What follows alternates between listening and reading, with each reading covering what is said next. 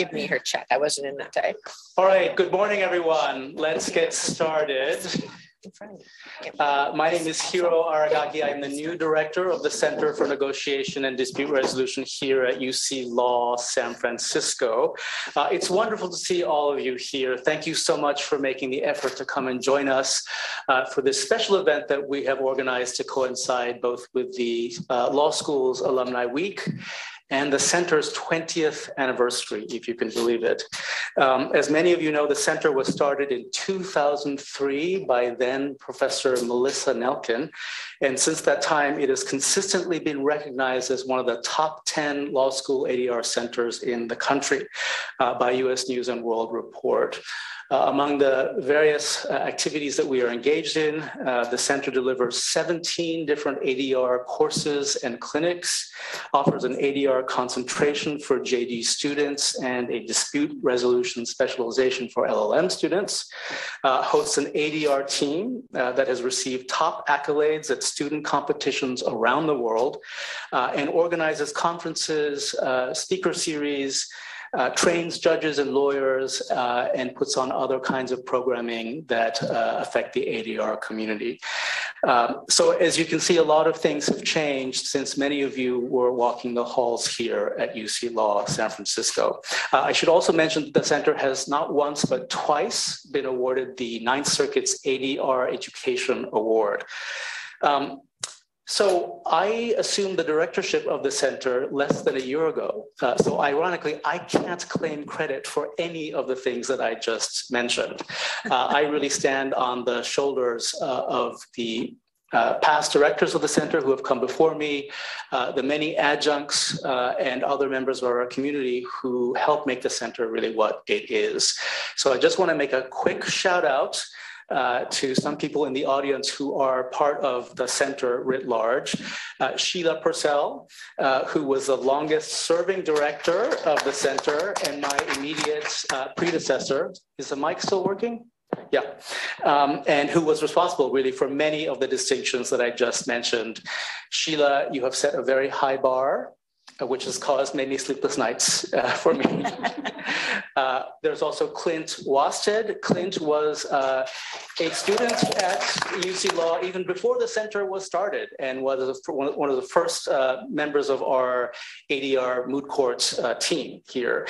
And since then, he has coached our team to numerous phenomenal victories in many, many mediation competitions throughout the world and really helped elevate the stature of our ADR moot court program. So thank you for that, Clint. We also have a number of alums and adjuncts who I think will be joining us soon.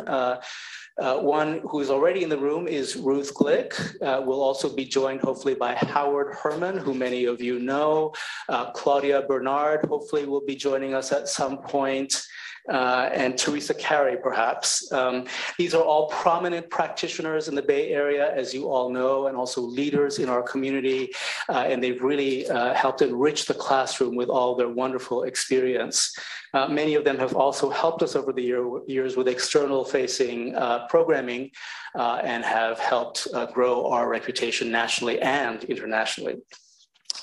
Like the rest of you here today, there are just a few of the many distinguished ADR practitioners that we can claim as our alumni and that we're proud to be able to have in our midst. You help enrich our community and you help our brand internationally. I also want to give a shout out to my administrative team. So over here is Maddie Robertson, who is also an alum of UC Law San Francisco, and since 2019, the Deputy Director of the Center for Negotiation and Dispute Resolution. She's a mediator in her own right and has done numerous conflict resolution trainings. Before coming back to UC Law, she spent a decade working in community mediation nonprofits. Could we get Karen to come in for just a second? So we also have Karen Grayson, who is our Senior Academic Program Coordinator. Karen?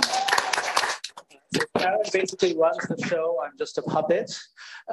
She is the one who makes sure that all the stuff gets done behind the scenes to make sure that programs like ours today run flawlessly and seamlessly. And coming into the room is Teresa Carey. I had just given a shout out to you as one of the core members of our adjunct faculty. Thank you so much, Teresa, for everything you do.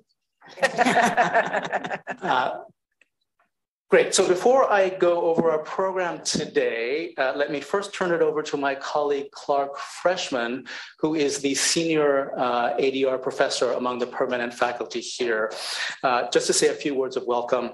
Clark's professional accomplishments and distinctions are too numerous for me to mention in a brief introduction like this. But let me just say that his scholarship and teaching focuses on dispute resolution, including law and psychology, the effect of emotion on dispute resolution, lie detection, and emotional skills. In collaboration with UCSF psychologist Paul Ekman, who pioneered the science of facial micro-expression recognition, Clark trains lawyers and negotiators in lie detection and emotional skills worldwide. He's also a mediator, a negotiation coach, and an expert witness on arbitration. And he's also here with his wonderful dog, Jampa. Clark? My wonderful dog who just loves to play with people. So his name literally means loving kindness. So unlike my last dog, Tara, his cousin, who was all about food, he's all about playing with people. So we'll try to keep him restrained. So I want to start off, I want to say two kinds of things. So one, what is special about the center and what has really made it great and will make it great in the future. And the other to start off with is just to really welcome Hiro. I was the negotiation faculty member on the search committee. I've been here since 2004, and every other search has been a hard search. And there have always been lots of strong candidates, lots of people that we interviewed, lots of people that we brought back for interviews, and sometimes very different opinions on who to go forward with. And that's been true since I've been here, with the exception of Hiro, who was the unanimous choice of the appointments committee, the selection committee, and was unanimously chosen by the faculty. So I really want to welcome him here. And you might ask yourself, like, what is it that's so special about Hiro? By the way, the fact that he gave a nice introduction to me, I was going to say nice things anyway about Hiro, so don't feel it's merely the reciprocity effect. So Hiro is an actual mediator and arbitrator, previously for AAA, now for JAMS. He develops internationally programs, is affiliated with schools in England, is developing a new program in Africa, which I hope to work with on training people there, which builds to some extent on the work that was done by Sheila and by Melissa Nelkin, and also by Howard and Claudia, our very distinguished adjuncts there. So very distinguished in that way, and also has published extensively on arbitration in some of the leading law reviews in the United States. So really wonderful that way. And also brings, I think, and this is part of the growth of CNDR, a diversity of perspectives, right? So most of you in the room have learned about interest-based negotiation, which is largely what's taught, and facilitative mediation, which has a wonderful and incredible promise that doesn't exist anywhere outside of law schools.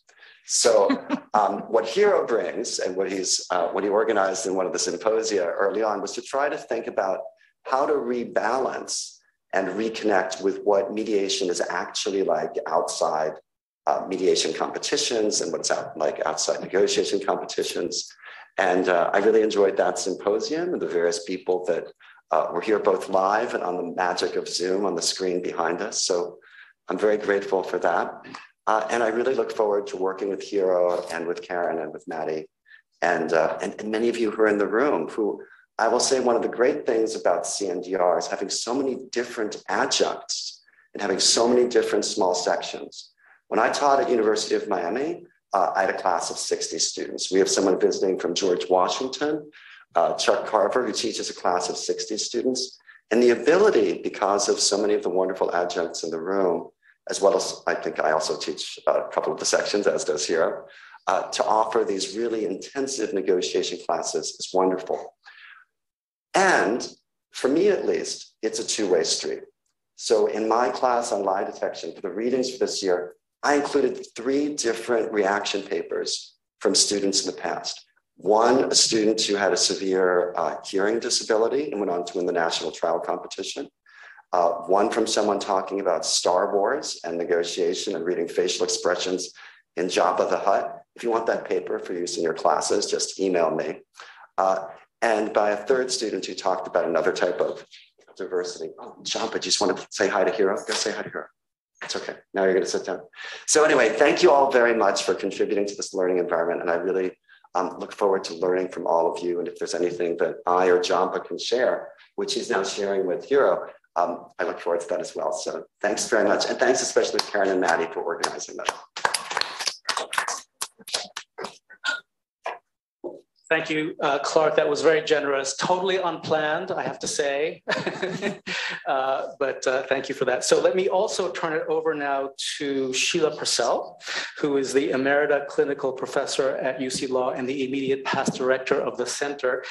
For 16 years, Sheila designed and directed a public-private dispute resolution partnership of the San Mateo Superior Court, bar, and community that included civil, small claims, family, probate, complex litigation, and other court ADR programs and staff.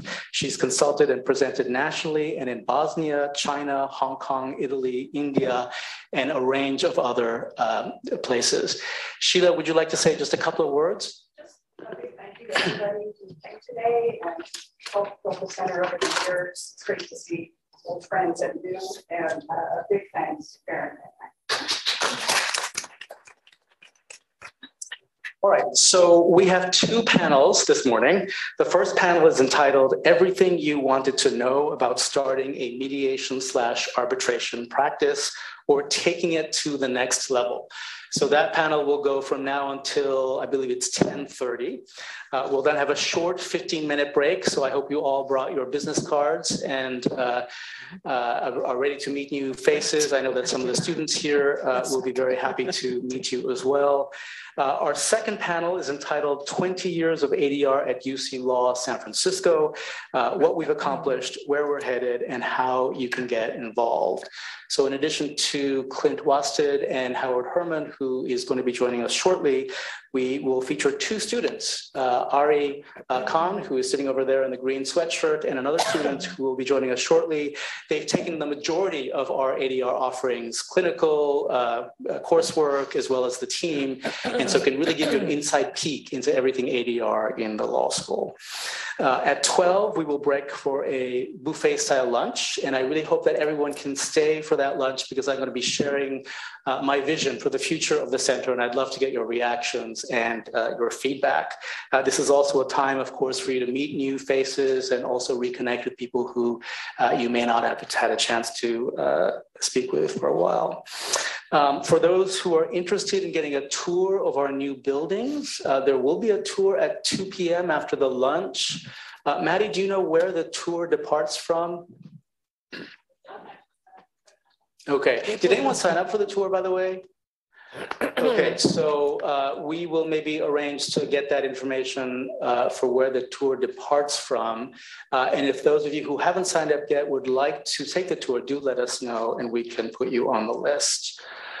All right, so I think it's time for me to start our first panel, and we are almost exactly on time. So that's perfect. All right. So let me start with introductions. I'm going to start in alphabetical order just to be completely equal. So let me start with Deborah Bogards. Deborah is the past president of the UC Board of Trustees and an accomplished private mediator. She has practiced both as a plaintiff and defense attorney for the past 40 years in San Francisco, mainly in the areas of personal injury, wrongful death, employment, elder abuse, and landlord-tenant law. She has almost 40 successful jury trials under her belt. For the past 6 years, she's been actively settling cases in both private mediation and as an MSC officer in Marin and San Francisco. She attributes her skill as a mediator to her ability to relate to both sides and employ tools to break impasse. To her left, to her right, sorry, is Bruce Edwards. Bruce has been an industry pioneer in developing the field of ADR. As a founding partner of Jams and Dispute and later Jams, he's worked at the epicenter of business and commercial mediation for the past 3 decades. Since 1986, he has mediated over 8,000 disputes throughout the United States involving complex multi-party lawsuits and specializing in matters of high emotion.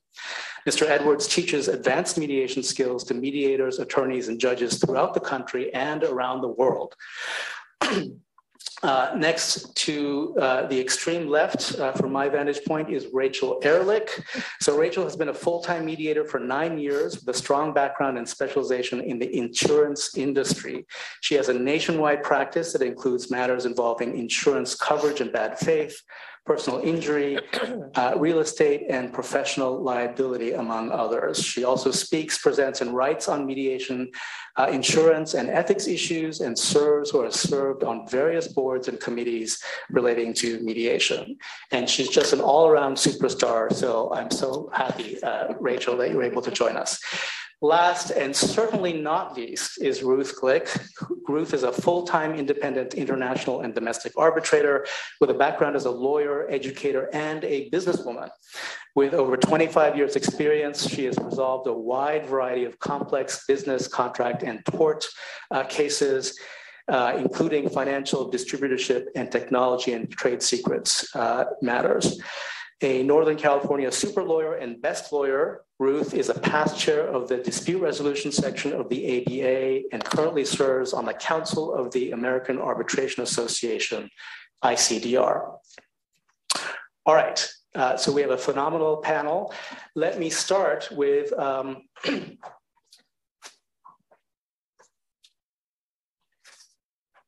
couple of questions. So maybe what we can do is go down the aisle, so to speak, and maybe start with Ruth. So the question I'm going to ask each of you to maybe begin with is to describe a little bit your career path, right? How did you get to where you are now? What challenges did you face? How did you overcome those challenges? So that's number one. And number two would be, what advice do you have for people who are either trying to make a transition into a career as a neutral or already have a practice but want to be able to take that to the next level somehow? So Ruth, can we start with you? Okay, well, you're starting with the person who's had the most unusual path and probably a testimony that anyone can do it because my path was not traditional. Law is my third career. I was a trader on the floor of the Chicago Mercantile Exchange, and I was a host of a daily live television program in Chicago with the ticker tape underneath. But as a trader in the foreign currencies in the international monetary market, there were always disputes because we had to market at the end of the day. And disputes got resolved informally on the floor of traders, and one trader would act sort of either as a mediator or as an arbitrator and make a decision. We weren't lawyers. We were, this is the roots of dispute resolution in the commercial space to resolve issues, to go and move forward. So, but when I moved to California, I, of course, attended Hastings. Now you see, nope, you can't hear me. This one guy that looks like Okay. there's a line. At that time, we called Hastings Law School.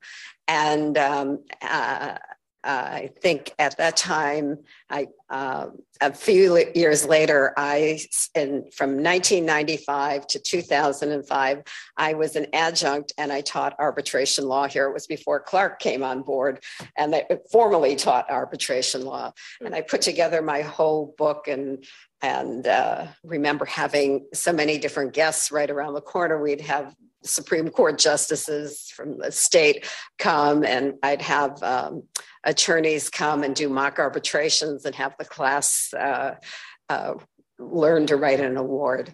From that, I tried to build my arbitration and mediation practice, which through the years I have. And if you want me also to answer the question of what I recommend for people, I would say, you need to know what you want to do. I always knew that that part of the law attracted me to resolve disputes. But I would say choose an area of law where you can practice dispute resolution. As I said, I came kind of from the financial area. And so naturally I went in, at that time, FINRA was called NASD. And I sat as an arbitrator for many years, and which people can do. You don't, you can be a public investor. You don't even have to be a lawyer. You can sit as an arbitrator and you really learn a lot doing that. So number one, choose some part of ADR that uses, some part of law that uses ADR, and that's now in the employment area, international law, construction law, and I'm sure, and labor law as well. And secondly, I would say get involved in professional organizations that are connected with ADR, the ABA, the dispute resolution section where I was chair. The California Law Association now has a dispute resolution committee and programs. Just a number of different organizations. I met Rachel at the Mediation Society here in San Francisco. And get involved if there are any students here. They love to have students, and it's a way for you to meet people in the profession. And thirdly, I'd say get some clinical experience yourself. And how do you do that? As I said, FINRA may allow you to represent people. I don't know, might be the unauthorized practice of law, but there must be other opportunities within the legal system. I think in construction law, you could do it, in labor law, you could do it, and try to get some actual foot on the ground experience. So with that, I think I'll pass the gavel to you. Should I continue? Great. Yes, please I do. don't want to interrupt the Yep. flow here. Thank you, Hero, for the kind introduction. Clark, Sheila, everybody who's been instrumental in developing the center.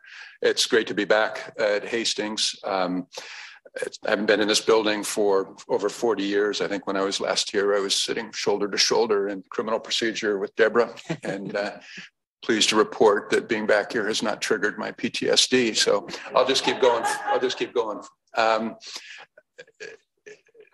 Hero used the word pioneer, and I need to help everybody get in a time machine and go back to the 1980s for a moment to sort of understand my career path.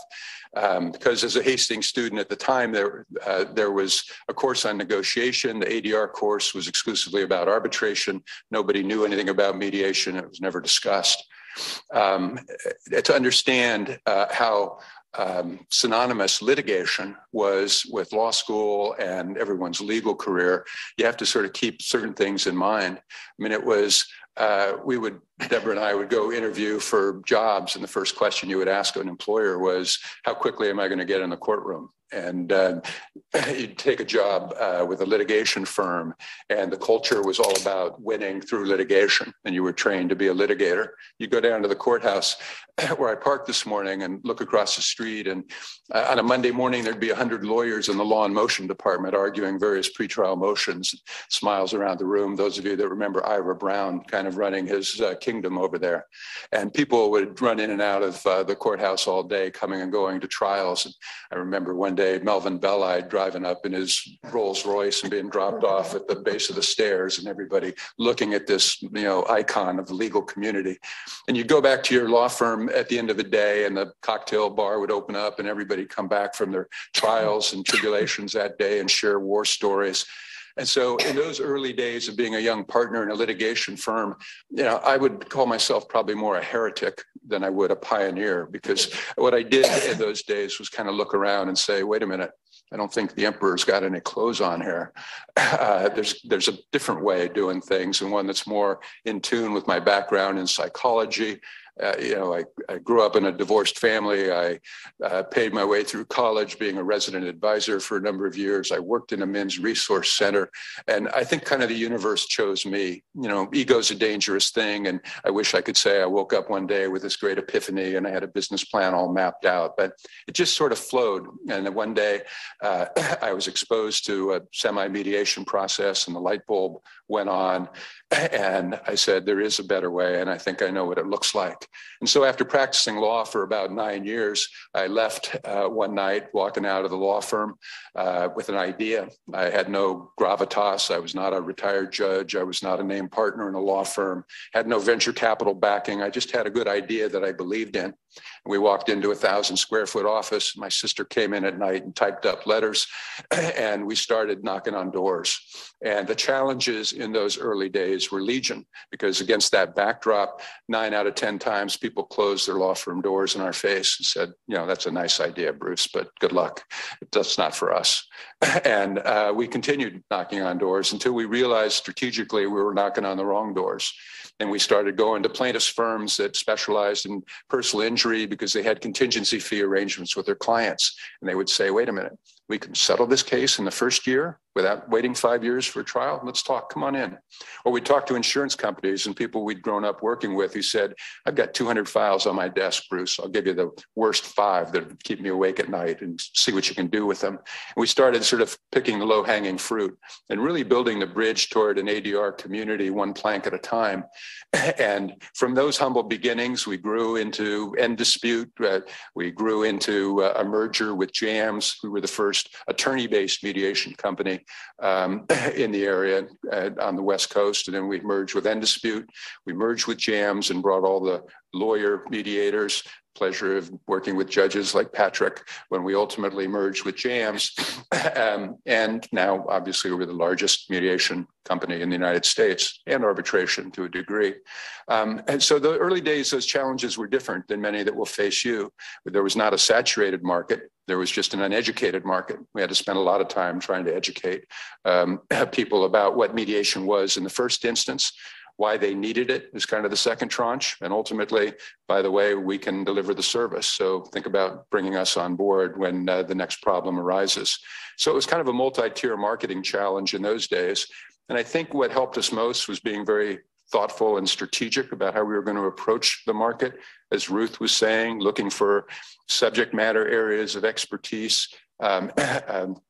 You know, it's hard to say what advice I might give people who are looking to get into the business or advance your career. It's certainly one of the more common questions that get asked. It's why I wrote a 30-hour virtual course on our Edwards Mediation Academy platform. So I'm always hesitant about trying to summarize in 5 minutes, you know, those important lessons. But I do think it all starts with planning. I think it all starts with being strategic, as I said, and being realistic. I'll say this, you've heard it before, you know, good intentions are not a plan. My father used to say the road to hell is paved with good intentions. Hope is not a plan. A strategic business plan is a plan, one like Ruth says, that identifies specific areas of interest and realistic and accountable goals, both short-term and long-term.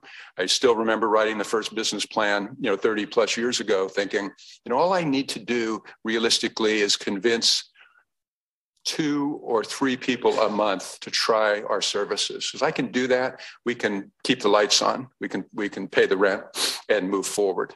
And ultimately, that proved to be more than successful and achievable. In terms of personal things people can be thinking about, I'm sure Clark will attest to this, but one of the things it's my favorite topic, I'll be here next week talking to Heroes class, is the importance of self-reflection, self-development, and developing emotional competency as one of the many skills, personal skills. Ultimately, as we'll talk about in a few minutes, one of those things that will serve you best is what you do behind closed doors, delivering quality mediation services. And that, as much as anything, is going to advance your career. So think about developing your own individual skills first, then consistent with a business plan, think about what your niche is going to be, particularly in this more competitive environment of this day and age. And from there, perseverance. And just know that, as the famous author said, long after the final no, there lies a yes. And on that yes, the world depends.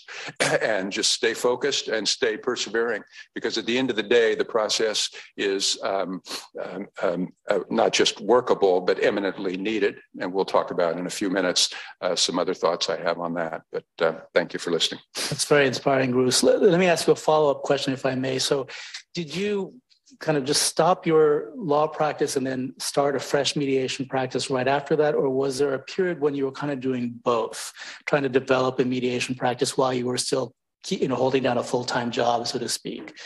Yeah, thanks for asking. I was one of those rare people that kind of like a trapeze artist, you're flying through the air and you have to let go of kind of one bar and you're kind of hanging in the air for a while, untethered before you grab onto the next ring. And that's what I did because I felt in those days that it was worthy of devoting 100% of time and attention. I was kind of hanging on by my fingernails because I didn't have, Warburg Pincus backing me with venture capital like some other companies did, going forward. And it was all about trying to get from 1 month to the next through our budget and making sure we could make it happen. But it's, I don't think generally, to those of you who are starting out, I realize the economics, don't get me wrong, people have to cover the bases. But I also think that when people are looking to entrust their most valued client to your services, they're not looking for a part-time mediator by and large. Look, I don't get on the plane like I did last month, flying to the other side of the world and hope to hear the pilot say, "Good morning, this is my first day of flying the 767. And part of the rest of my time I spend doing other things, but I'm glad to be here with you today. And let's see if we can get this bird off the ground." I just think full-time commitment is important. Great, thanks. Deborah. Hi, everybody, and thank you, Hiro, for having me. It's wonderful that our law school, whether it be UC Hastings or now UC Law by name change, has such a prestigious clinic. Bruce and I graduated from here in 1981. When I started law school, I was 20 years old. I didn't know what a plaintiff or defendant was. I didn't have a background. I came from a poor family. I was the first one to go to a graduate school. And here I was in law school. I'm the opposite of Bruce. I didn't have a plan. I didn't know what I was going to do. I have more the osmosis theory of life where I fall into things and decide I like it.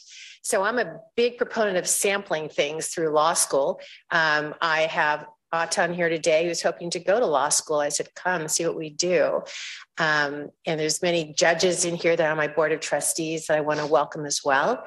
So when I graduated in 1981, I actually just stayed up here and started practicing. I fell into doing insurance defense.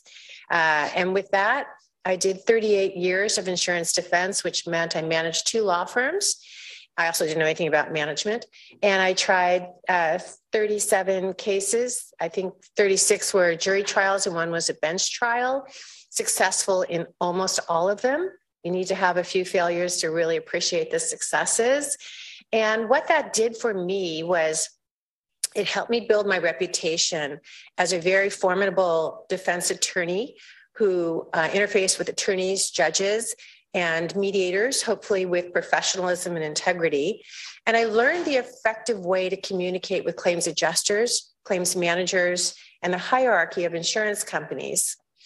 I dealt with coverage issues, liens, and workers' comp. Then for an overlapping 20 years, and now for the last 5-6 years solely, I've been on the plaintiff side, and I've been doing primarily personal injury and employment, some elder abuse, some landlord-tenant. So I am now a part-time mediator. Next year, I will be full-time, and that's by choice. I had gone into the plaintiff side, and I'm doing very well, so it helps to have that as I'm building my mediation practice.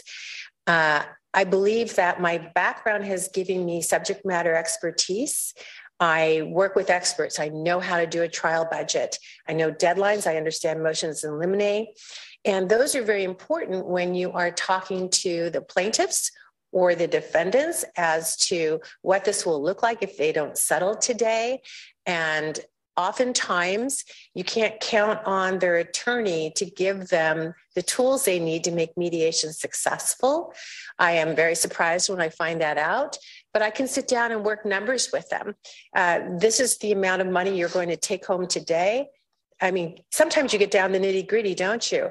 And this is, after attorney's fees and costs, but this is what it will look like at trial. By the way, did you know about expert costs? And videographer and depositions are $2,300 a pop. And so if I sit down sometimes and work out numbers, it really helps them. Or I have an understanding still of the experts in the marketplace. So I know battle of the experts will come. It helps to, I believe, use my subject matter expertise and background as a trial attorney. And I believe that 99% of cases today settle through mediation. Back when Bruce and I first started practicing, you would pick up a phone and you would do this game of negotiating informally. And as a defense attorney, I probably had full settlement authority, but you'd play the game of, well, let me call the carrier, you'd call back, and you do it back and forth. I heard of public defenders and DAs used to have like red wine licorice that they would exchange to do their negotiations.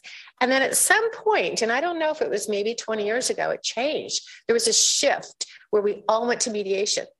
And the beauty of mediation is you've got a 4-hour, 8-hour, or a few days set aside where your case has every adjuster and decision maker's attention. And that's got a value. So my career path has taken me here. I love it. I love helping people. What I tell people is, hey, I'm just a Jewish mama and now bubala. So I love to help people with disputes. It's like kids on the playground. And I use that. So my advice to those of you who are interested perhaps in a career this way is maybe you take a course or two. There are various out there. Bruce has talked about one that he's created. There are local people who give courses in schools and so forth. Try it out. Sanford Kingsley and I were in an MSc course at San Francisco Superior Court not too long ago. And so I help with Marin County, where I live, and San Francisco Superior Court doing their MSCs, which are very instructive because 2 weeks before trial, you're helping people. They've worked on maybe this case for 5 years, and you're helping them let go and get closure. So it feels really good. It also gives you practice if you haven't been doing it. And then I'd say those of you who are practicing, pay attention to different mediator styles. Because I still mediate and I learn something when I'm with different people. And then the last thing is create your own style. It's like what I used to tell trial attorneys, use your authentic self. I, for example, like to do a lot of preparation before mediation.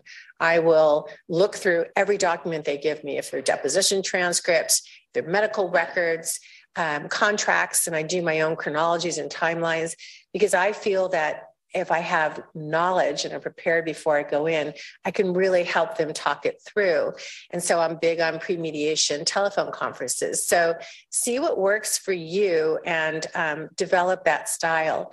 Last thing, creativity is so important. So every part of your background, every part of each mediator arbitrator's background here, they use to their advantage. So just think of what your strengths are, the relatability to the plaintiff, the ability to think creatively and strategically as to how to bring the parties together. All of us have that ability to have them say and get to yes.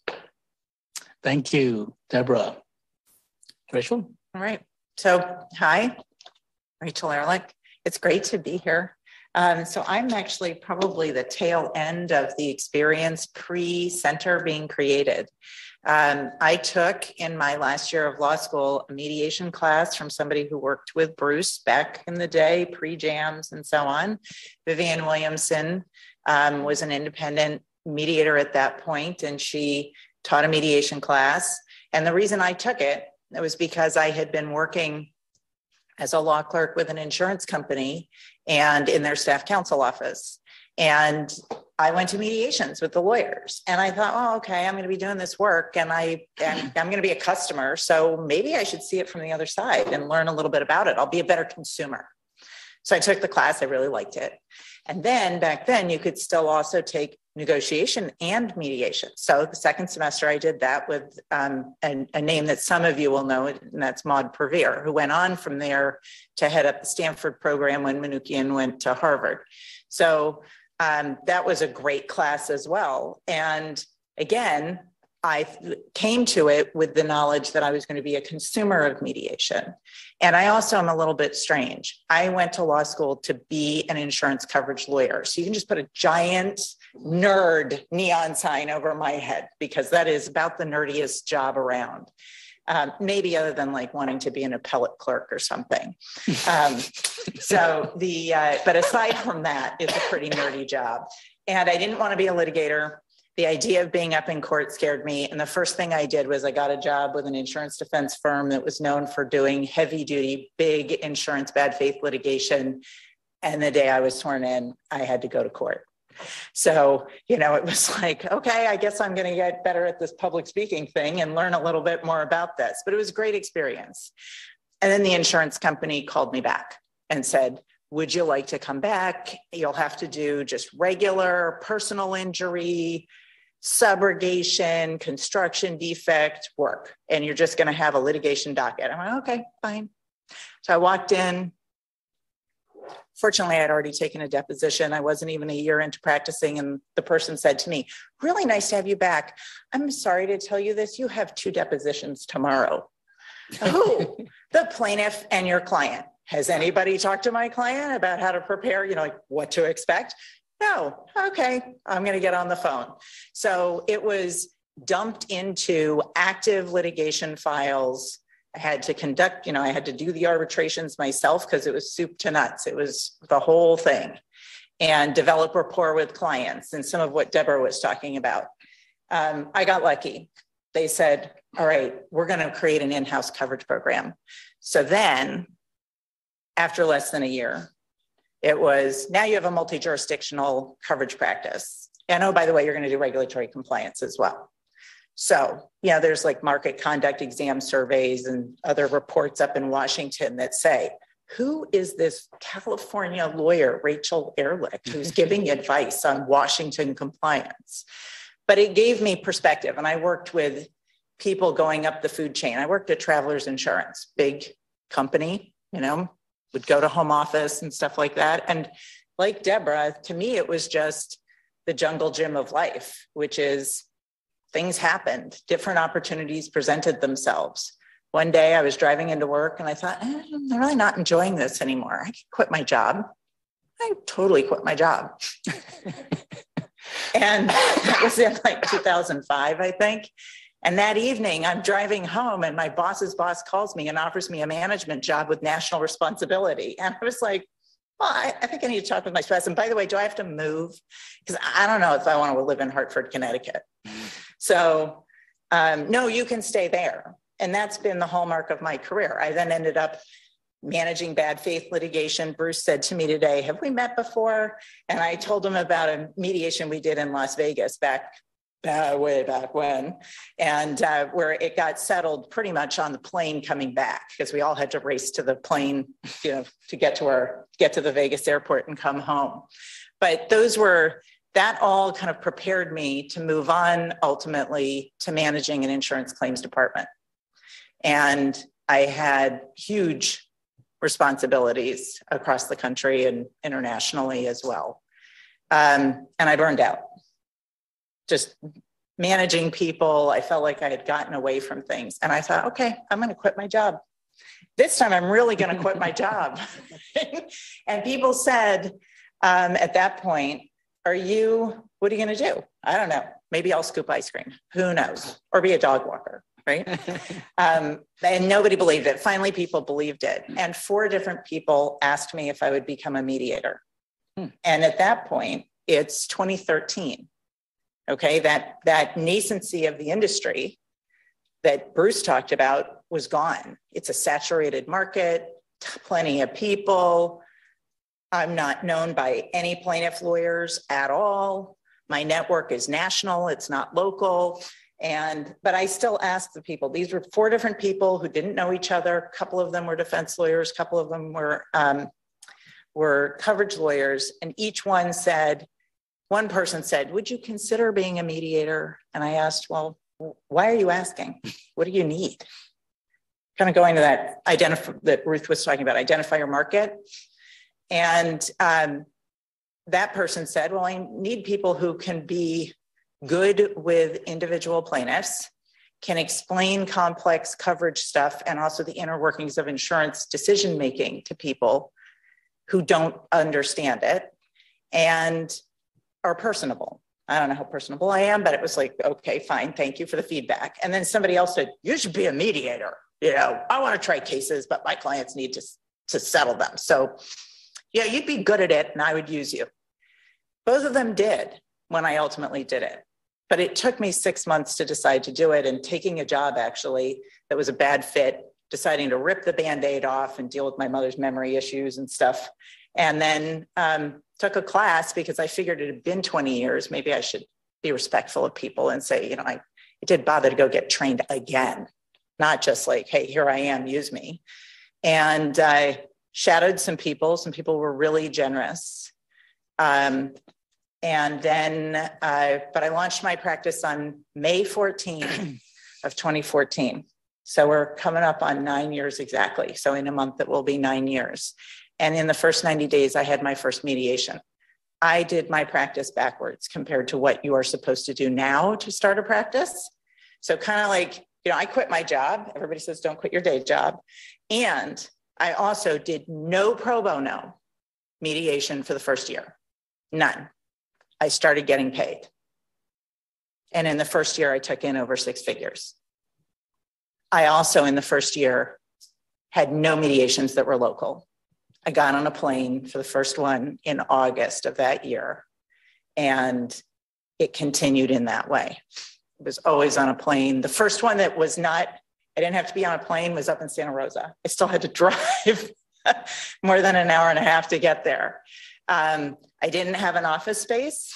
I decided, I wasn't going to take on that overhead. I did write a business plan, and I really think it's important. And you have to have a niche now. Being a generalist doesn't work anymore. I think having a niche is really important. So I tell people, don't do it the way I did it, because it's not the best way. Although I think if you can do so, I thought I needed to really focus. I had offers from law firms, would you open a San Francisco office or do other things like that? I actually had an offer from an insurance company to run a new department. It's like, no, I don't want to do these things. I want to focus on this.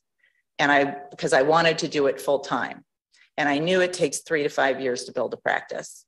So you get into it and you start working it. And it has been a tremendous journey, and it's a tremendous honor to work with people. And I think the thing is, when you are, because one of our tasks here today isn't just about how to get into it, but it's also about how to take it to the next level.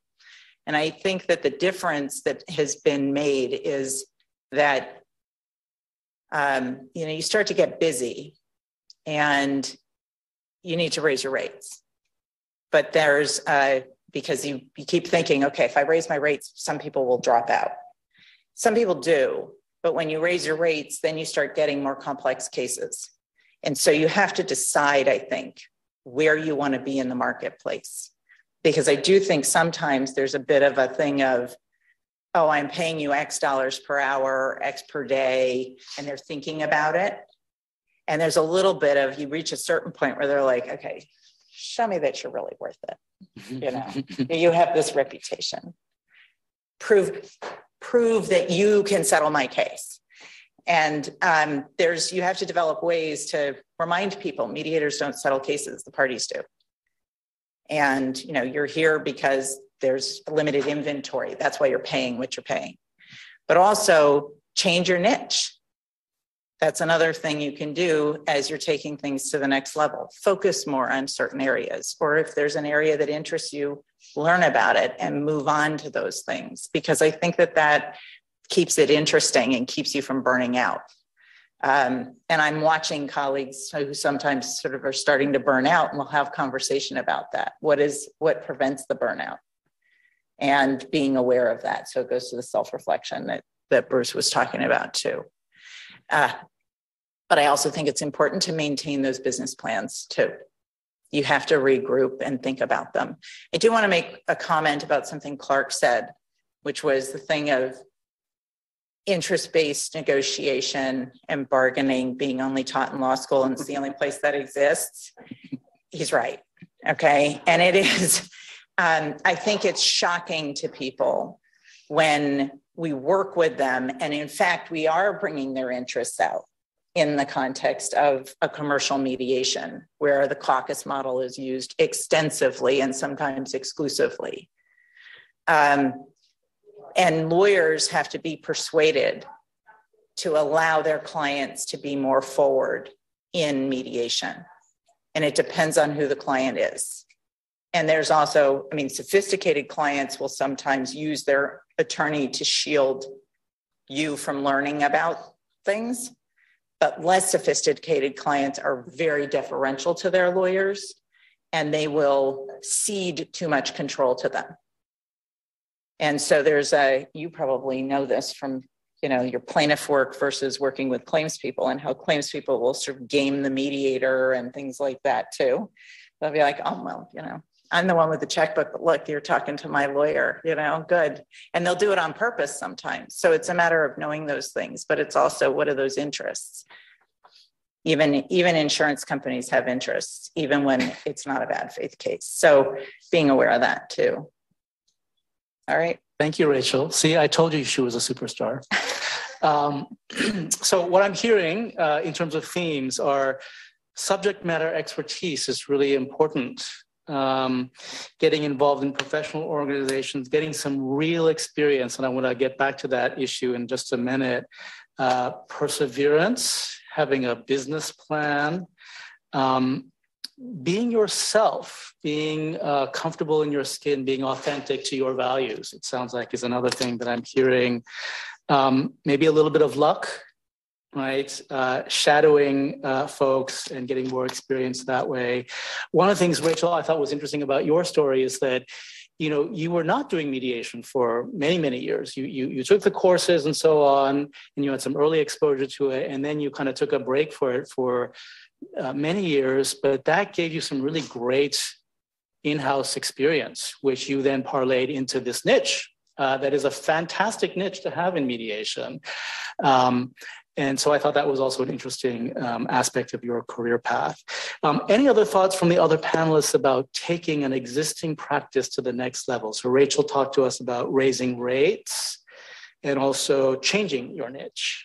Other thoughts for those of us who are already kind of practicing, have a practice and maybe a full-time practice, but just want to do more of it or want to get different kinds of cases or better cases? Yeah. So maybe Rachel talked about raising your rates, which I found really interesting because this year I raised my rates and I was terrified, absolutely terrified, because there's nobody out there that's training me on how to be a mediator. And I raised my rates because someone said, why are you still practicing and doing mediation? I said, because I'm the sole breadwinner. I'm still working because I like to shop. And so they said, why don't you just raise your rates? I'm like, oh God, I'm so nervous about that.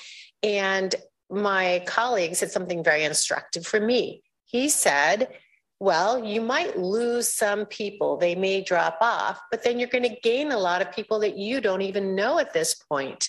He's absolutely correct.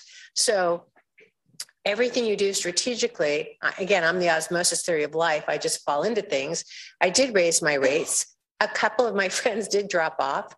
Then they had some failed mediations. And I said, well, maybe it's worth paying me a little extra because I'm going to get it done.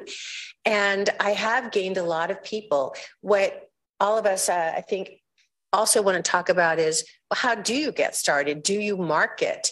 How do you let people know that you have this idea that you're going to be a great mediator? And I would love to hear everybody's thoughts on that here. For me, I did something that's maybe counterintuitive. I go to a lot of legal parties at the holidays, and I decided to go up to 6 people and hand them, and I did brochures, and I know we have different views of it. For me, it was a prop. It forced me to go to 6 people, hand them a brochure and said, hey, I'm doing mediations now. I would love to work with you. And so just random people at these parties. Friends at these. Friends of friends. Okay. Lawyers at these holidays. There was lawyer holiday parties. And so I wanted to let them know that I'm now a mediator. And so for me, it was just using my voice to start telling people. And that was how I did it. And then slowly going through the courts, doing the MSCs, volunteering through those process, you're going to show your work. And people are going to go like, I really like her or him. I think I want to use them again. And so I follow up with my materials. I developed just like a brochure, then I turn it to 1 page because we're all online. I have a rate sheet. And then, like Rachel, I tend to write a lot of articles. And so I give them a couple of the articles as well. And so you just think of your style of how you're going to get it out there. And then pretty soon, really the reason you're hired is your reputation. People will say like, Rachel, oh my God, she was so great. She just killed it the other day in mediation. And then that attorney is going to call and use her. So eventually, that's why she said 3 to 5 year plan. I agree with that. It's just going to start flowing. Yeah. So self-promotion is also a key piece of this, right? You've got to be really good at pushing yourself and getting your name out there. Yes, Ruth. I just want to take it from the arbitration Yes, point of view, excellent. where you don't quite self-promote because you are a neutral and you have to remain impartial and independent. But what you can do is build a reputation. Every case you preside over is a brick. And you build that wall of a reputation of being fair and impartial, because the plaintiff's bar, the defense bar, they all communicate with each other and they evaluate who the neutral is and how they've handled it. I think that you have to develop that reputation for this impartial service, for professionalism, for expertise in certain areas, and for being a managerial arbitrator, because now arbitrations are like complex litigation. And, you know, that's one of the downsides of it, because it used to be more equitable and more informal, but now we have depositions, even interrogatories. I mean, I'm on one panel now where we have third parties who we cannot subpoena. We have to go within 100 miles of where they reside to get their testimony. Everything's getting more complex, more like big time litigation. So you have to develop a reputation. You have to, can I talk a little bit about selection? Because, you know, you can't go out and hand out your card and say, select me as an arbitrator, because that sounds like you're going to be partial to that party. But you do. In fact, I was told by a very well-known attorney never to do that. And arbitrators have actually done that to attorneys, and that's a huge no-no in the arbitration space. Yeah. But you can go out in different professional organizations, have conferences and meet people. I mean, they see you, then, you know, somehow people feel more comfortable if they've seen you. You can present, be on panels. Now through Zoom, you can present all over the world. I mean, you know, I can do things for the New York Bar Association, for example. I can hold arbitrations through Zoom, and it's not limited to just this area. I think you can write papers. You can write opinion pieces for the legal newspapers or magazines. Again, that builds your reputation that you know something. You can teach courses. You can, I think, again, I think another thing in this intranet world is you better have a really good LinkedIn page, because everybody, that's the first thing they do is Google you. And the first thing they go to is LinkedIn. Also helps to have a good website. I have my own website. I have everything you want to know about me, everything I've written and where I presented, and et cetera, because before they select you, they want to know everything there is to know about you, in addition to checking with other lawyers on how you've ruled or whatever. I know that in some of the mass arbitrations that I'm now, we can no longer have class action arbitrations, but in the mass arbitrations where there are thousands of cases and you're selected to do one or several. And sometimes now when we write, there are a lot of motions and write some determinations in the beginning, which sort of sets the case on course. The lawyers send it out to every other arbitrator and every other lawyer. So they begin to see how you've written a decision. So that's a way. So be careful with every decision that you write, and make sure that it's a reasoned, well-reasoned and well-written award. So I think there are advantages to entry now, because everyone's looking to diversify, have more women, have more minorities. I know that when I started, I was usually the only woman in the room. And I just have to put in a plug for ABA that when I was chair, right, I started Women in Dispute Resolution, which is now one of the largest committees of the dispute resolution section, and it's open to men as well. But what it's a good resource because they help you. They have trainings on how to write resumes, they have a directory, so your name is published in a national directory that you're available. They have people come in on how to, gather business, how to jumpstart business. They have different panels that people can serve on throughout the country. I mean, there are lots of, it's not only the American Arbitration Association and JAMS, there's American Health Lawyers has a panel. They're all, construction industries, dispute resolution boards, all kinds of different areas depending on what area of law you're in. So there are a lot of resources out there, but you have to, again, get involved within the profession and you will meet people and you will get ideas and you will pursue the interests that will suit you the best. Thank you for that, Ruth. Let me just recap a couple of things that I heard. You also suggested presenting on panels and at conferences, getting involved in things like the ABA dispute resolution section. For those of you who haven't joined that group yet, writing and teaching, maybe posting on LinkedIn. I think social media is really now the way that we all get our information. So that I think is also really great advice. Bruce, do you want to add anything to all thoughts, this? a lot of good ideas. I'm not going to repeat them. Let's broaden the thinking just a little bit because a lot of our collective focus and experience is in the world of commercial mediation and arbitration. But I don't have the privilege of teaching law students that often. But when I do, or I get a chance to talk to young mediators in the profession, I try, and not just here, but in other countries, I try and remind people, look, think more broadly. I think the majority of career paths in the dispute resolution world have yet to be invented. Think about that statement for a moment. We think about what we do as sort of defining the industry, and for the moment it does. But in the last 30 years, we've really shaped the industry and defined it. But that isn't the end of the trajectory, it's just the beginning. And so, in the last 10 or 15 years, mediation societies have evolved. We've started to see people come in from different areas of the profession. We all know, about community mediation, about family law mediation. We all know about online mediation that's been developing in the last 10 years. Certainly, we come into contact with mediators that work in prisons, ombuds in both governmental institutions as well as commercial ventures, high tech, hospitals, universities. There's just a myriad of entry points in the profession that obviously are not unique to having a legal background, for that matter, as we tell people. But think broadly as you think about your career path, because really you need to start by focusing on your own skill set and then identify your passion. Well, what's the dent in the universe you want to make and how you go about it. And it may or may not involve commercial mediation per se, but that doesn't mean there isn't a world of disputes out there that are in desperate need of attention. There is.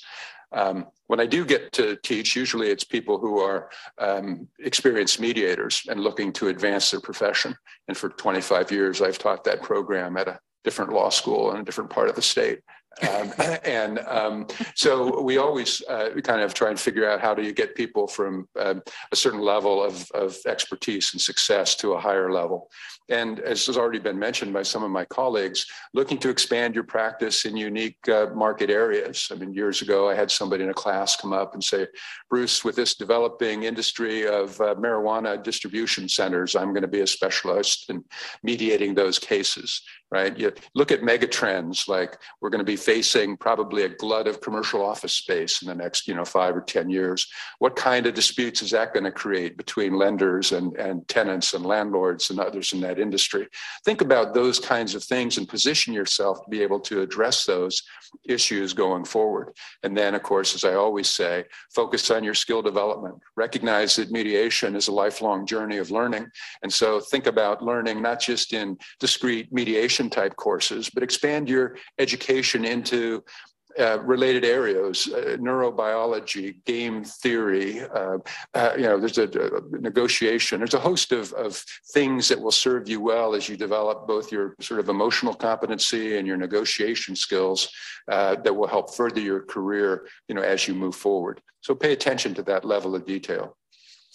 That's really great advice. And one of the things that this makes me think about is, we teach about the distinction between positions and interests in our courses. And what I think you're saying is, think about your underlying interest. It may not actually be mediation. And the corollary of that for me is, it may be that it's mediation, but it's not necessarily to be a neutral mediator. There are lots of different ways to be involved in the mediation profession, as a trainer, as a policymaker, as an academic.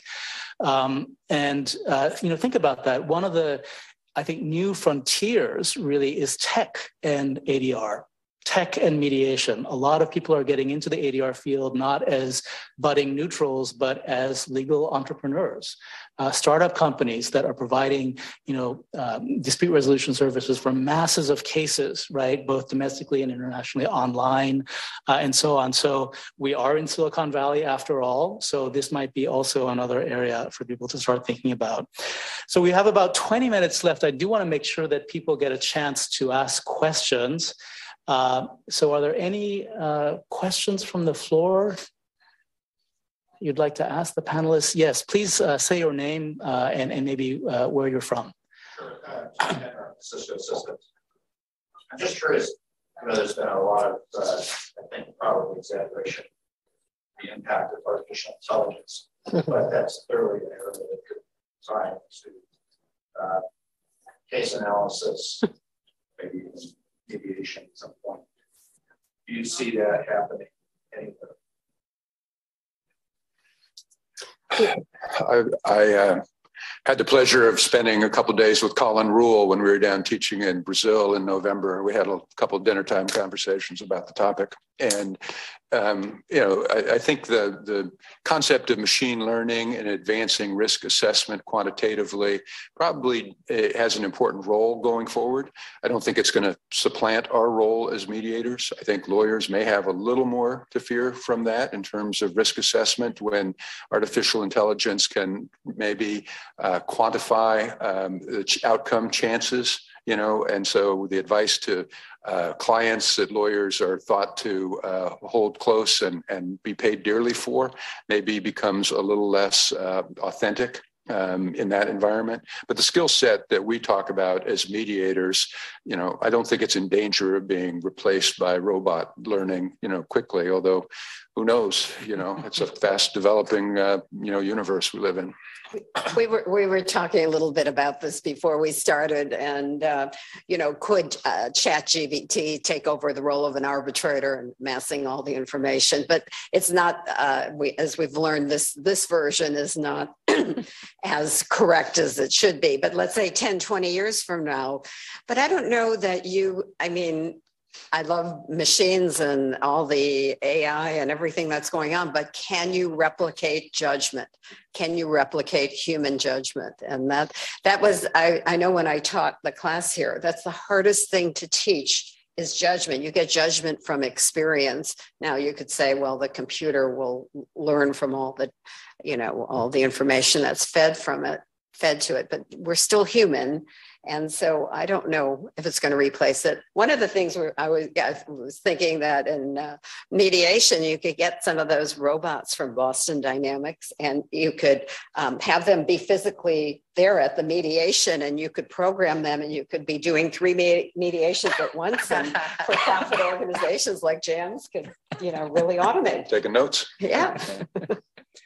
There's years ago, even before I became a mediator, I had encountered people who were using kind of big, and back in the day it was called big data. And then it became the predictive modeling that we could get out of that. And it was about having negotiation prediction in real time. So you're putting in your, negotiation partner on the other side, you're putting in the data that you're getting from them, just the numbers back then, not the words that went with it. And then there would be, you'd put in what your goal was, and it would suggest what your counteroffer would be. And as a mediator, there are times in some of the bigger business disputes where I can tell people are using that. Yeah. And I mean, you know, there's that before we got started, Jenna mentioned to somebody that, you know, I had one mediation that went 19 and a half straight hours overnight. And that was a case, though, that started at over $1 trillion in the demand. And, you know, I was thrilled when we got down into the billions, and it was like midnight, you know, and a colleague of mine was there on an employment case where they were going to settle maybe at around, I don't know, 200 grand, which was a big employment case. And I said, oh, I'm so thrilled we're down into the billions. And he goes, wait a second, did you just say billions with a B? I said, yeah, we've been working on spreadsheets, on deal points and all this stuff, right? Super complicated deals require that leveraging technology. It's a question of, can you predict how a personal injury plaintiff who's got a soft tissue injury and, you know, they've got $5 grand in meds, how they're going to feel about their case? Because that, I don't know if we're going to be able to get there. You might be able to do it based on probabilities, but I don't know if we'll get there completely. I think that we have to get to the point where the AI can actually get the input on what's being said and merge that with the numbers because they all speak.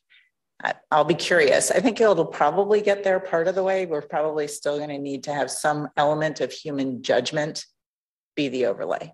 So if I can, I just call it nuts and bolts. I deal with catastrophic injury, wrongful death, sexual molest.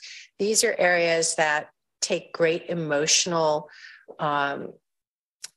bandwidth for both the mediator and for the parties and attorneys involved. And so there's so many things, and I'm not as familiar with AI to know, but I'm looking in the Zoom room to see their paintings, their books, some little touch point that I can connect with and talk to them about. I'm looking at variables that have nothing to do with the monetary settlement. How is that person, the plaintiff, going to have a sense of letting go of having their day in court, if you will, but even in a more emotional way? So I need to figure out and kind of talk to them a little bit to figure out what's really at stake here and it's going to take. And it's not always the amount of money. And so then in the defense room, you know, I don't know, maybe AI would have more success there if it is just number driven.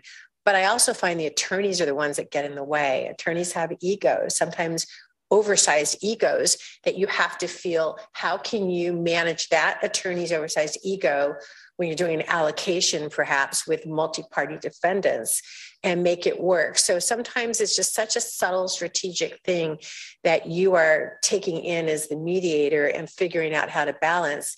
And maybe AI will get there. That would be wonderful. But initially I see that as something that we still will need the human touch. Can I comment on that with respect? Because I do a fair amount of the abuse cases too with individuals and so on. And I will often meet with people in advance. I did that pre-pandemic and in wrongful death cases as well. It's a matter of them getting to know that human being. And it's really a question of, can you put up enough of an avatar that will be able to connect with people's emotions in those cases? I think that's part of, you know, can you just have a questionnaire? Then they're going to game the avatar, I think. So well, I'll be curious to see. Yeah. Well, it's a really important question. Thank you for asking it, Tom. It's really the issue of the day that all of us are now wondering about. Other questions? Sure. Yes. My name is Jenna Kelleher. I'm a research attorney at Adjudicate West. And so I think a part of my job is almost being a professional observer. And so to me, I think shadowing presents this great opportunity, both in arbitration and mediation. But I was wondering if any of the panelists felt the same way or had any thoughts on shadowing as part of your practices. I think if I can start the conversation, I brought shadowing to JAMS when we did the merger, because in those days, nobody thought it appropriate. But life is, learning is experiential, we know. And I could sit in front of a room of general counsel and give a great talk about the benefits of mediation for an hour and move the needle slightly. But when I would invite them to come into the room in a case that they were not involved with and sort of be a disinterested observer, and they could see us go from this sort of initial starting point to where we hopefully would get at the end of the day, you had true believers. They'd experienced that learning. And so we found shadowing was just one of the absolute best opportunities for a variety of viewpoints for people who wanted to be mediators to come into the room and sit and sort of see the skills actually play out in real time, but also for those people you were trying to sell on the concept, because if you could get them in the room and experience that, there was no substitute. I just have to say, Bruce, I think 25 years ago, you were very generous and allowed me to shadow you. So I knew what a master mediator was and tried. So it was a wonderful opportunity. If you have that opportunity, take advantage of it. Now, Ruth, do you see a lot of that in the arbitration space, though? And it's a little harder because we have so many protective orders and privacy concerns. But, you know, the law firms bring lots of people. They're, in a sense, shadowing. It's a little, I don't have the request for it that much. But I was going to suggest another topic for we would look to the future, because Hero, you and I did a program recently on international law on the trend in international law of settlement and mediation during the course of the arbitration, because arbitrations, at least here domestically, are just, as I said, so litigious. But we know in the rest of the world, there are different cultures that might take time out for mediation, or there are judges that talk settlement. It's just a whole different culture and atmosphere, and maybe a better process than what we have. So we're learning from it. And maybe when it just gets too expensive, we used to say arbitration was less expensive, more efficient. I don't know that that's true anymore. It's expensive. You get a panel of 3 arbitrators who charge as much as the lawyers, or probably a fraction of what the lawyers are charging these days, but still a lot of money. And so that trend of not mixing the two, but interweaving them at appropriate timeframes during the arbitration might be a trend we see. Any experience with any of that? Or I just wanted to add on shadowing. I think shadowing is fabulous. I feel like I've done it my whole career because I participated in mediations, but I've had associates and other people in my firm that asked to shadow, and it's so easy on Zoom, right? I do a lot of pre-mediation phone calls, and so I'll get everyone's permission to allow my associate or whoever it is to shadow, and they always say yes because it's a learning experience. And then it's just very easy to manipulate on Zoom to have them go with you as a co-host. And I think, as you've talked about, Ruth and Hero, and Bruce, that the advantages of shadowing are great because you get to see it in action and you get to see style. So, you know, if any of you in the room want to shadow, you have some wonderful people up here just to ask. It's challenging, though, sometimes to get permission, I think, from people, the participants, to agree to you having a shadow. I mean, I ask sometimes and they just are like, it changes the dynamic. It's another face in the room. They don't know who to, particularly when it's in person, they're sort of torn on who they should be looking at and addressing. And the person, you have to kind of establish what are your ground rules on that? I mean, and just agreement about it. How should the shadow deflect when people ask for their opinion or their feedback if it's something that maybe they shouldn't be? It's not a co-mediation. There's a difference. And that it's a matter of sort of how do you work with people, and they want to know how's it going to work.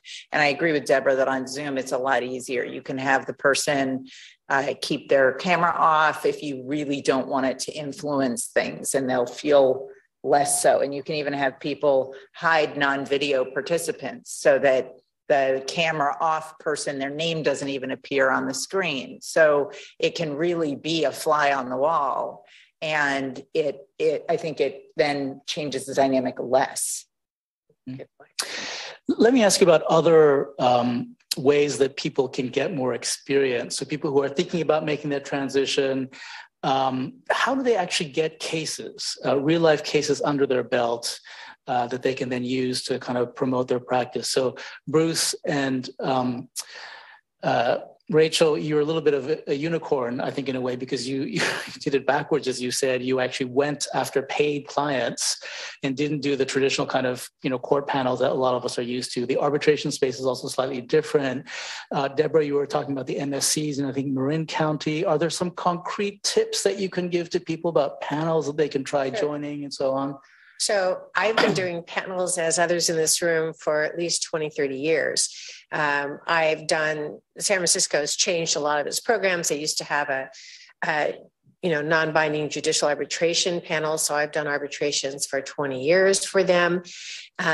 You go to the various courts, perhaps in the jurisdiction where you're practicing, if you're an attorney, Alameda, wherever it is, and you find out who their ADR department is and what their rules are on getting on.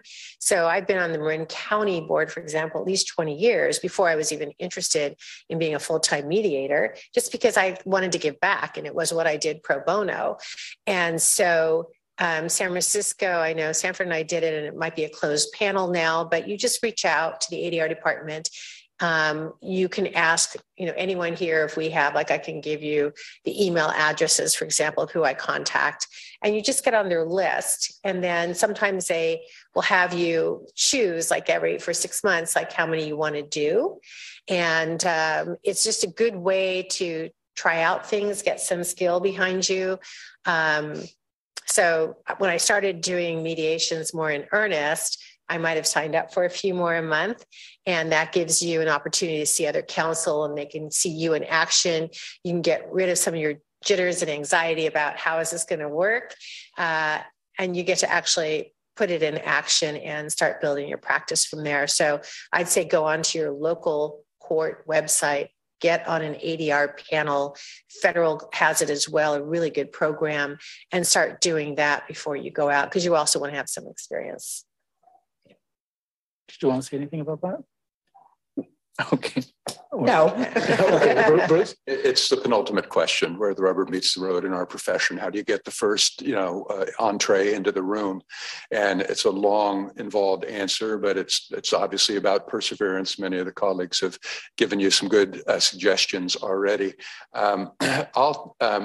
Once you do get in the room and obviously have the highest level of skills to demonstrate, don't overlook the ability to sort of use people that have gone through the experience to your advantage going forward. So for example, that first time to get in the room is a challenge in and of itself, and there's a variety of ways to try and accomplish that. Once you have a couple of those opportunities, don't overlook, go circling back to those people who are have fresh in mind the experience they just went through with you. When we used to say, we'd call somebody up who was an insurance adjuster and say, you had a good experience, we were successful. Do you think others in your company might benefit from knowing more about this process? We'd love to just come in and talk with you over lunch, what have you. Maybe you can introduce us to a few other people. In other words, you're sort of pulling on threads. I'll give you one other example. One of the very first cases I mediate came about as a result of giving a talk to a group of general counsel. And afterwards, the associate general counsel for a large farm equipment manufacturing company came up and said, this process has a lot of potential for us. I want to talk to you about it. And gave me an opportunity to mediate. And 20 years later, I could trace back cases that still emanated from that conversation, meaning he would give me a case to mediate. I'd introduce myself to the other side. I'd fly to some different place. We'd mediate. That lawyer in that community would then call me up 2 years later and say, I've got a different kind of case, and so on. And it's really about just following those threads. But it all started with somebody that sort of had experience with you in the room and sort of had that deep connection, as opposed to you just knocking on doors. But you do have to, back to the hero's original question, you have to set goals for yourself that are accountable. We say to people, as we've trained hundreds of mediators, 2 or 3 times a week, you want to be in front of people. What does that mean? Like Ruth was saying, or Deborah, Rachel, it doesn't necessarily mean you're there with a brown bag lunch, but you're in some thought leadership moment. You're talking to them, you're writing a blog that they're reading, you're giving them some kind of update on what's happening in the mediation community, or some other way making that connection. And the more you can be in front of people in that fashion and sort of position yourself to be someone that is available and knowledgeable in those moments of need, the phone will start ringing. It's just that simple, but those are some thoughts. The experience piece. I mean, I know we have people here who are from outside of the Bay Area, and I've mentored folks across the country who want to be mediators and have encountered some of the impediments that they've got in their local community about having opportunities. In the Bay Area and in California overall, at least in the urban areas, there's a real richness of opportunities. So for instance, Alameda County, you can't get on the court mediation panel where people just pick your name to mediate a case until you have experience. But Alameda County has what's called the Day of Court program. It's not a pro tem program, and they offer people the opportunity to work on small claims, unlawful detainer. And I was lucky. Unlawful detainer started in 2015, a year after I became a mediator. And somebody called me up and said, do you want to give back? You know, are you doing any pro bono? And I got into that. And that is what led to my landlord tenant niche as well, is people encountered me there. And then they went, oh, you know, you're kind of good at this. Maybe I'll use you on the commercial ones. And so, but it's rare sometimes for the pro bono stuff to convert to paid. But what you have in that is time in the pilot seat. And you also have people who, when a question goes out to their listserv, they will say things like, oh, I had them here. And then somebody who is doing paying work will use you. But I still have people who are contacting me for free mediation on extremely complicated eviction cases. And I'm like, I'm sorry, you got to go through the court to get me for free. Now, Contra Costa has the settlement mentor program. Again, that's different than the court panel. So you have to sort of ask those of us who are local, and we can tell you where the places where you can get the experience that then gets you enough cases under your belt to be able to then go and be on a panel that might actually result in paid work. But it also is about, I mean, a lot of what Doris is talking about is the get famous thing. It's that people amplify. I mediated a case last week with an attorney who said, you know, I've been trying to use you for 7 years. This is our first mediation together. He learned about it. First time I'd never met him before.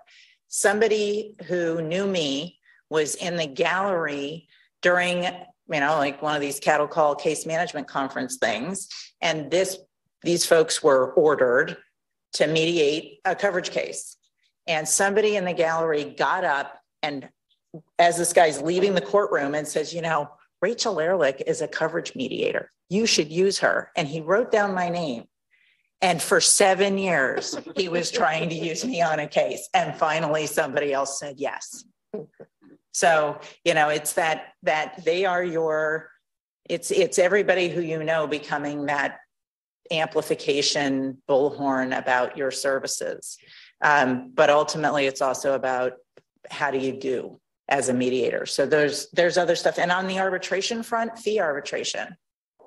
I think that's time and grade, you know, on the fee arb stuff. And, you know, that's sort of waning, but it's still there. And I think it really teaches you, if you do some of the panel stuff, you can work with people who are doing it to give back, and you get somebody who's the umpire on it, who's leading the panel, and you can learn more about it. And you can decide if you like it or not. I didn't want, I don't want to do arbitration. You know? I was just going to add, you see, like with Rachel, who was in the coverage industry, and Deborah, who was in the PI medical malpractice industry, have transitioned their practices to being full-time mediators. And so, as I said earlier, it's hard for a law school graduate just with the diploma to set up the shingle. Go into, work at a law firm or something that uses mediation or arbitration, so you can get some training from the advocate side do some pro bono mediations. They're community organizations that require, need mediators. I said the financial industry used to have that opportunity. Shadow people if you can. Develop your practice again, or at least your persona or your reputation by getting involved in all the professional groups. And soon you'll build step by step, you'll be able to pursue a full-time career in ADR. Thank you. And on that note, our time is up. So please join me in thanking our panelists for today.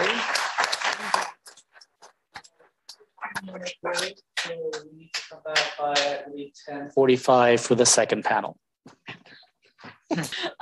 Well, who put this panel together? I did. Well, the last panel had 3 women. That's fair. Okay, thank you for coming back and joining us. Welcome. I know it is hard to stop mingling. That is the best part and most fun of these things. So there will be more of that afterwards while lunching. So I hope you're all staying for that portion. So for this panel, we're talking about kind of where we've been. It's a little bit of history, what we're doing, where we might go. We're interested in hearing from you all as well about the future of the center. We have our new-ish director. So he also is curious about what's going to matter moving forward as a center. So I'll introduce myself again. I'm Maddie Robertson. I am the Deputy Director of the Center for Negotiation and Dispute Resolution. I am also an alum. I graduated about a decade ago, a little bit more, and I worked out in the field. I became a mediator. I was inspired by taking the mediation clinic while I was here. And so I became a mediator, and I worked in community mediation in the courts. I did a lot of program management, running different dispute resolution programs, various organizations.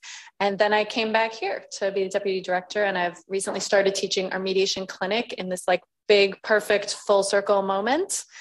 And so I've been fortunate to have, lots of different connections to school and in the world. And so I'm very honored to be able to have a talk today with some of our professors and some of our current students, which is always really fun. So I will give them each the floor to kind of give, the brief introduction of themselves, kind of who they are, their connection. And then we're going to have a bit more of a conversational topic today. So we invite you at any point, if you have questions or thoughts, to join in the conversation with us. So we'll just go down the line. Who's sitting next to me? So please introduce yourself. Thank you, Maddie. So I'm Howard Herman, and I'm a 1983 Hastings grad. When there were no dispute resolution courses offered at this institution at all. I think I might be the longest serving adjunct teaching dispute resolution classes at UC Law. And I began teaching here in 1986, teaching negotiation skills classes. And I've taught many different courses over the years, leading up to the creation of the center, and then since the center has been involved. So that's negotiation, the mediation class, the mediation clinic.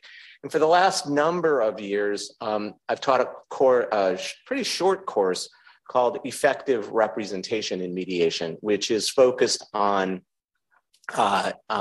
teaching law students about how advocacy in mediation looks different from advocacy in other settings. My day job is that I am a full-time mediator at JAMS, where I've been for the last 3 years or so. Before that, most of my background is in mediating at and running court ADR programs. I was the director of the ADR program at the U.S. District Court here in San Francisco for 23 years.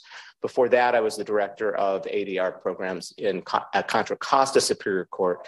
And I got my start mediating at the Ninth Circuit Court of Appeals in the earliest iteration of what's now the Ninth Circuit's mediation program in its really early stages in the late 1980s and early 1990s. Okay. Hello, I am Clint Wasted. And I'll start with how I usually start my introduction in my classes, which is to joke that this year will be a 23L. And the reason I make that joke is because I have never left Hastings to UC Law SF at any time during the course of my career, which I'll talk about. So I was here as a student from 01 to 04, where I was on the first negotiation teams that we had with my coach, Chris Knowlton, who was also one of the co-founders of CNDR, who I think we did not mention here, but I was here prior to CNDR starting. Much like you're about to hear from these students, was the kind of student who wanted to take every class that there was. And prior to the center, we were probably in a middle ground transition there. So I took, there's only 3 or 4 classes I could take before going on to externships at GMs and things like that. But I had B. Moulton as my first professor for negotiation, and Joe Carrillo for my mediation professor.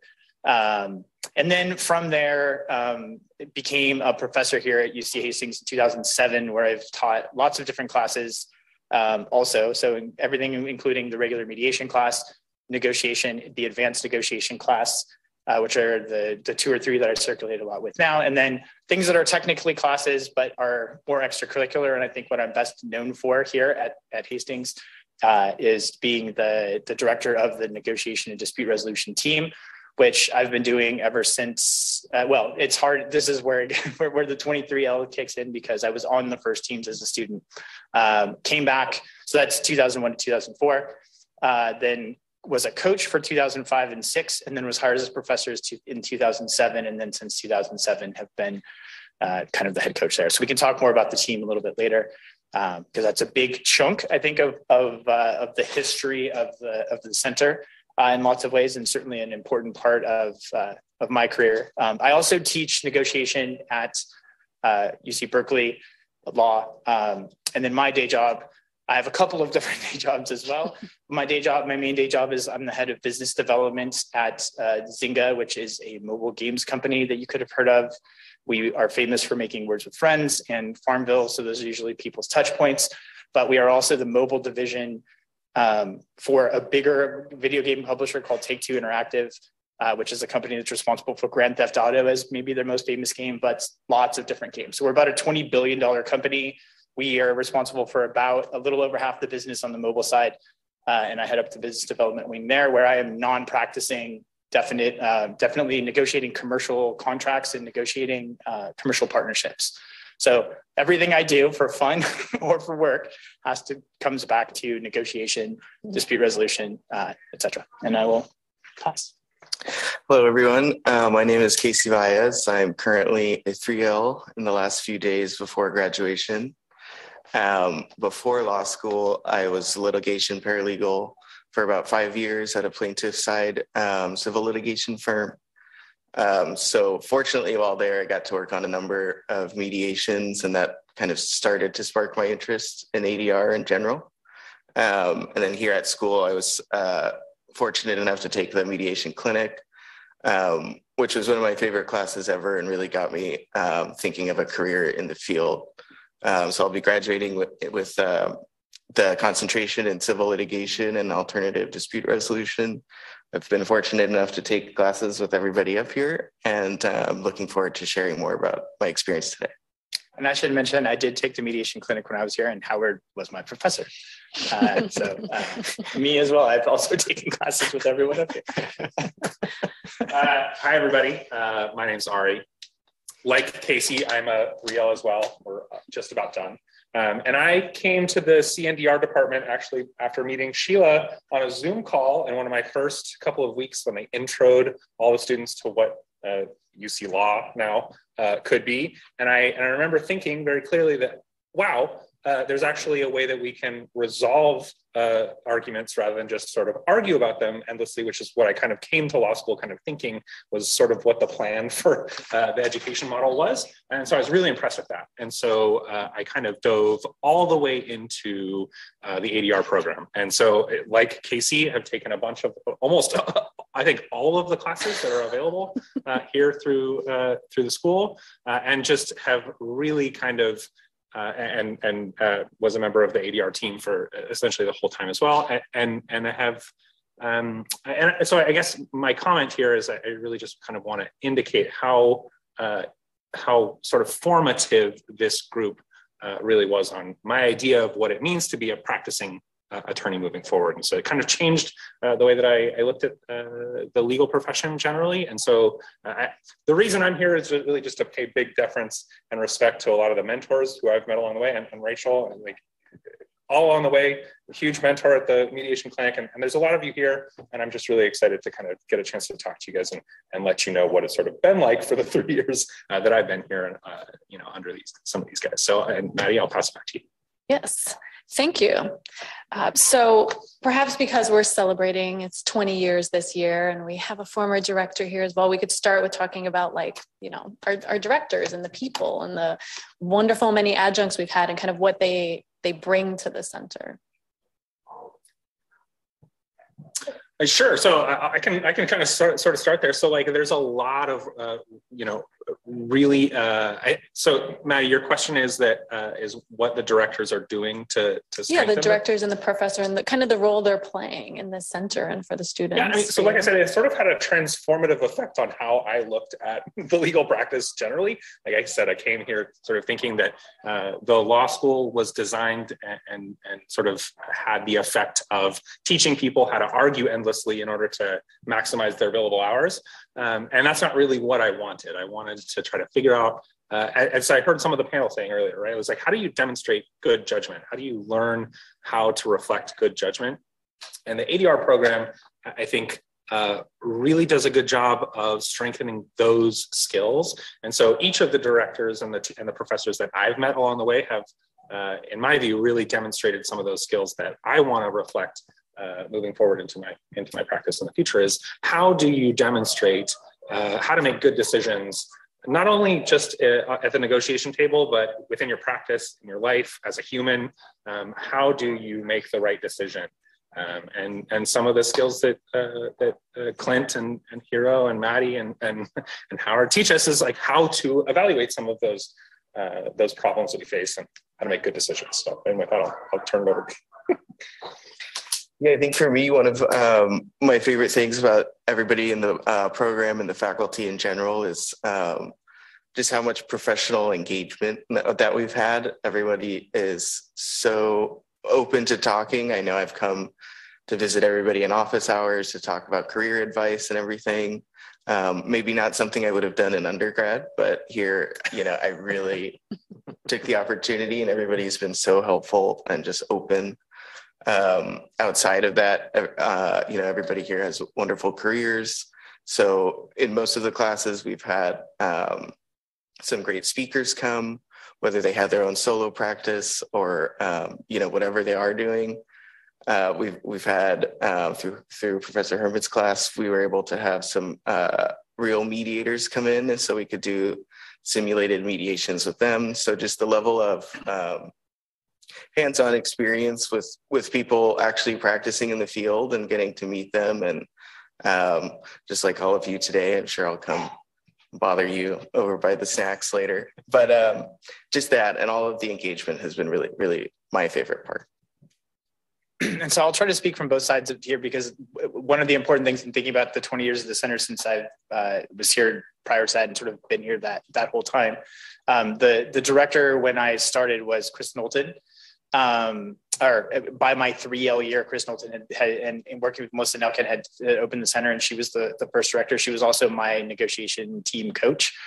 So she was very influential for me. And Ari and I are going to end up saying a lot of the same things. I think we've talked about this over the last 3 years that we've known each other, but I was very much in his shoes in terms of my level of interest and how thinking about ADR negotiation changed what I thought I was going to do in law school. So I definitely came into law school thinking, as a philosophy major, leaning towards law, thinking that, hey, I'm good at winning arguments. So shouldn't I go to law school to figure out how to kind of do that? And then as soon as I got here, I just think I saw something in the substance of ADR that to me felt like the actual resolution of a problem.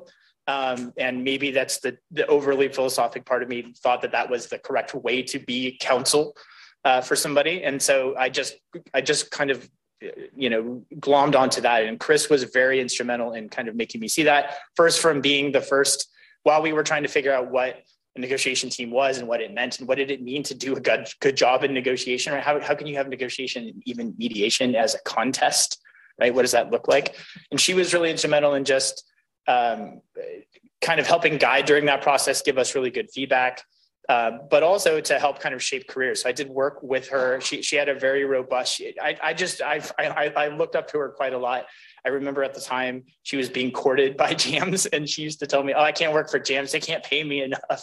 And I remember she just had quite a robust and interesting practice where she was doing lots of interesting mediation and arbitration work in the entertainment field. I got to clerk for her and work for her over different summers. And really see into how practical application of these things, like we were learning in terms of not really only considering positions and only considering leverage, but bringing things like interests and other things into the mix for consideration, had a practical outcome for real business situations that happened in real life. And then she was the person who gave me the chance to teach at what I thought was a very young age, since like Howard and I had the same kind of gap, maybe 3 years out of law school. And for me, I was 29 on the day that I got hired as a professor.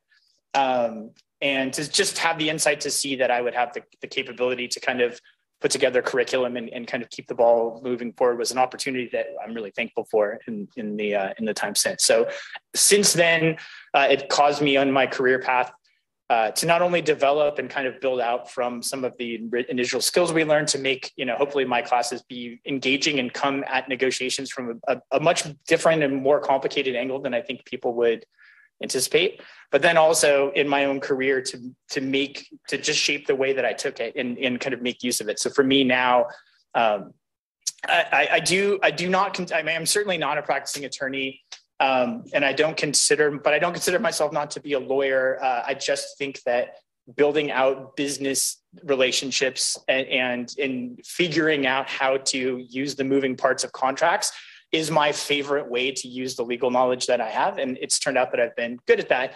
And I think all of that is owed back to the center. And one of the aspects of, I think I talked about having two different jobs, and I may have only mentioned one. The second job that I have is heading up a nonprofit organization called EMI Foundation, which is really dedicated to helping other schools and other academic programs sort of have any sort of semblance or organization of what we have here at CNDR.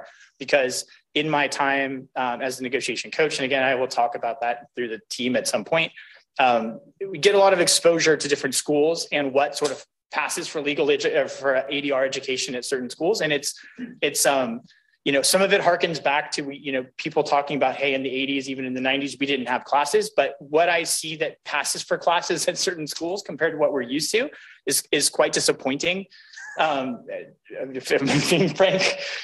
So I think it's important to try to help these different schools understand what's possible in curriculum and understand how to organize those things from scratch. And also if they need funding or they need people to volunteer to help kind of arrange that. So that's another piece of what I've sort of taken on is I think there's a model in what CNDR does that's good. There's lots of things we could talk about for improving it, and everything could always be better. But there's also also an element of it that it's been a little bit of an embarrassment of riches in the sense that there are some schools that have nothing, and they still 35, 40 years later have nothing. And so it's really thinking about how to kind of share that expertise and knowledge. So that's become basically my life's mission, I guess, is using these teams as a mechanism and a vehicle to kind of getting people to have really good hands-on practice, taking my own career and sort of exploring in really complex business situations, the highest level of application of these principles. And then third, helping build that out so that there will be, what we're doing here will become the norm, and we can actually sort of raise all the boats together. So that's in a nutshell, my approach. So Manny, I want to just mention a few more names of people who have been really important in the history of the center. And I want to go back to a name that was mentioned, Melissa Nelkin, because Professor Nelkin was really she and Maud Prevere were the first two professors here at Hastings who began teaching classes in negotiation. And this is the Center for Negotiation and Dispute Resolution. Negotiation is really where it began. And Maud and Melissa were the two people who designed the first classes that were taught here on negotiation and provided the germ for everything else that flows. And when Maud left, and went over to Stanford to start its program there, and she was the founding director of the Center for Negotiation at Stanford. I basically inherited Maud's class, and Maud and Melissa gave me their syllabi in order to develop what the negotiation class would look like. And then that moved ultimately to Melissa hiring Chris Knowlton to start to get the center going. So I just want to call them out as we think about the 20 years. After Chris, I think there was a period where Melissa was interim director, but the next director was Grand Lum, who was not here for as long as some of the other directors. But Grand is a person of really great vision and foresight. He now works with politicians. His current project is to be working with politicians in Washington, trying to bridge some of the divides that are that exist among the elected officials in Congress. We're talking about a person of real stature. And then Grand was followed by Sheila, who's in the room, who really oversaw just a blossoming of the center and its entry into the dispute resolution world internationally, and guided an expansion into programs beyond just the students here at the school, but out in the community as well. And I think that the center's success is really about the quality of all those individuals who have served in that director role. And fortunately, we have Hero coming in on the shoulders of all of these really giants in the field of dispute resolution. So I just didn't want your question to miss the personal qualities of all those individuals who are what I think has made the center what it is. I was counting on you to actually say all that, Howard, so thank you.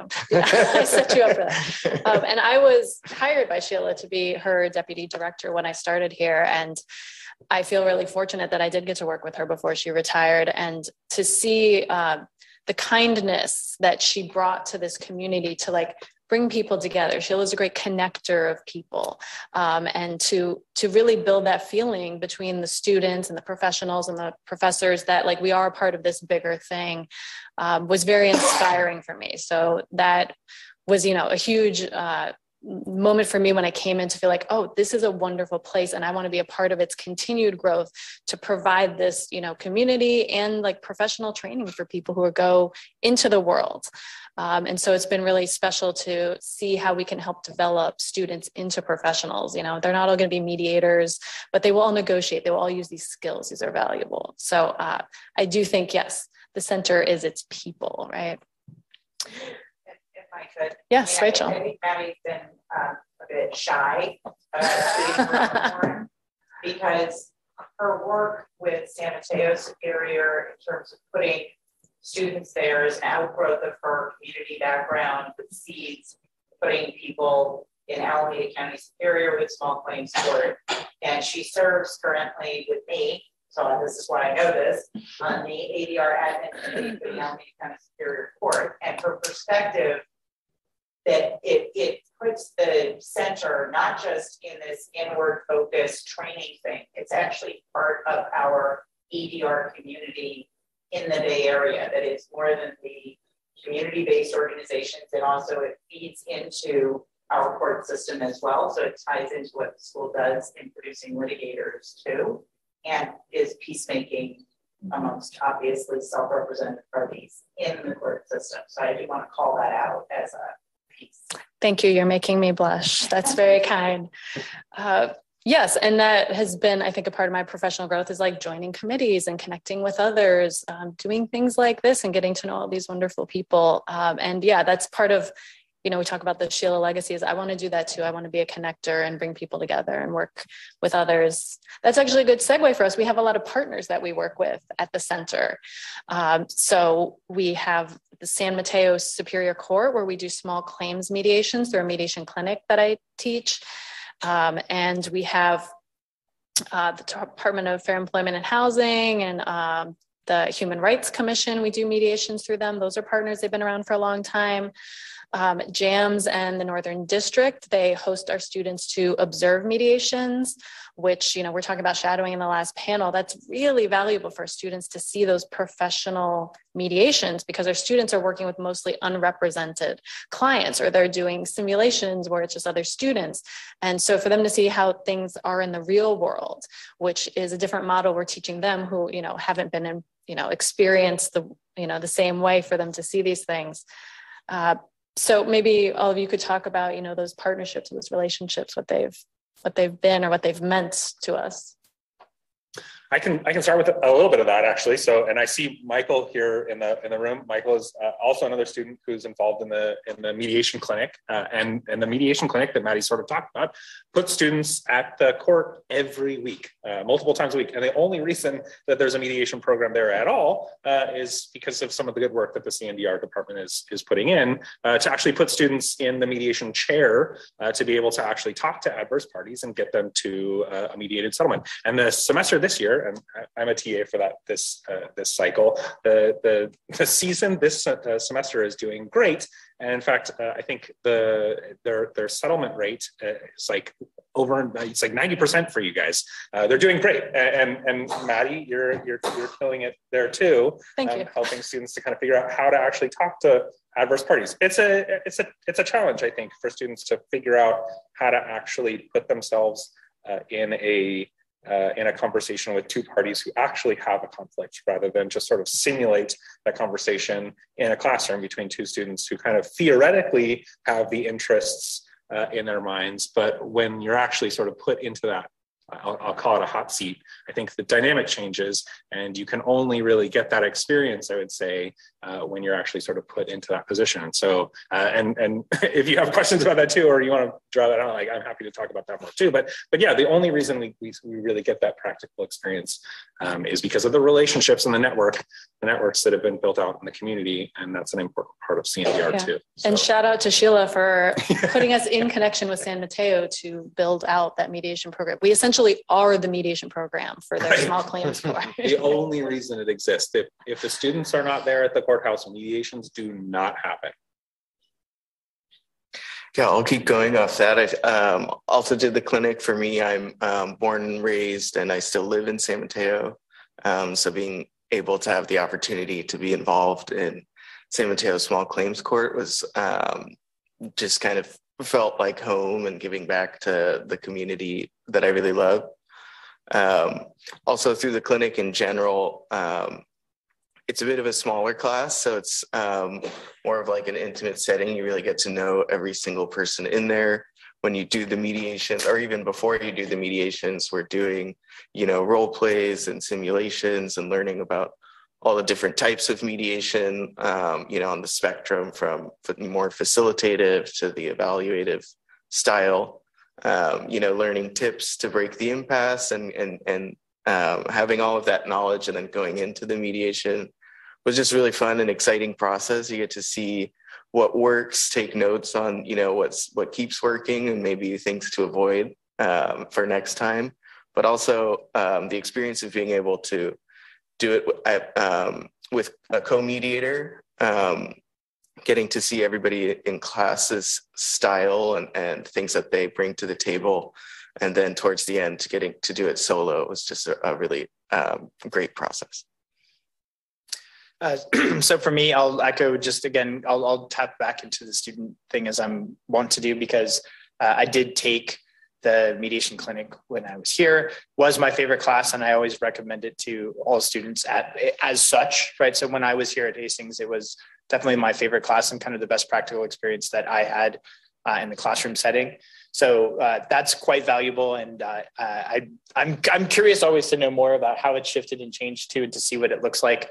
And for us, it was a local court. It was literally just the court across the street.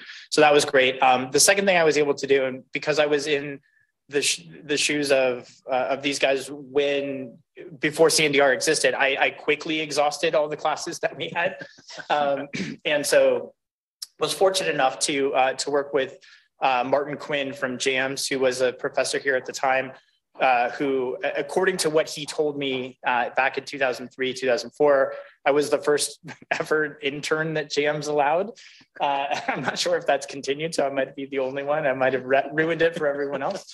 So that was kind of an independent study class that Martin had arranged, and I got to go shadow every aspect of all the JAMS processes, which includes the case management side, arbitration, mediation, and it was quite a bit of access and quite a long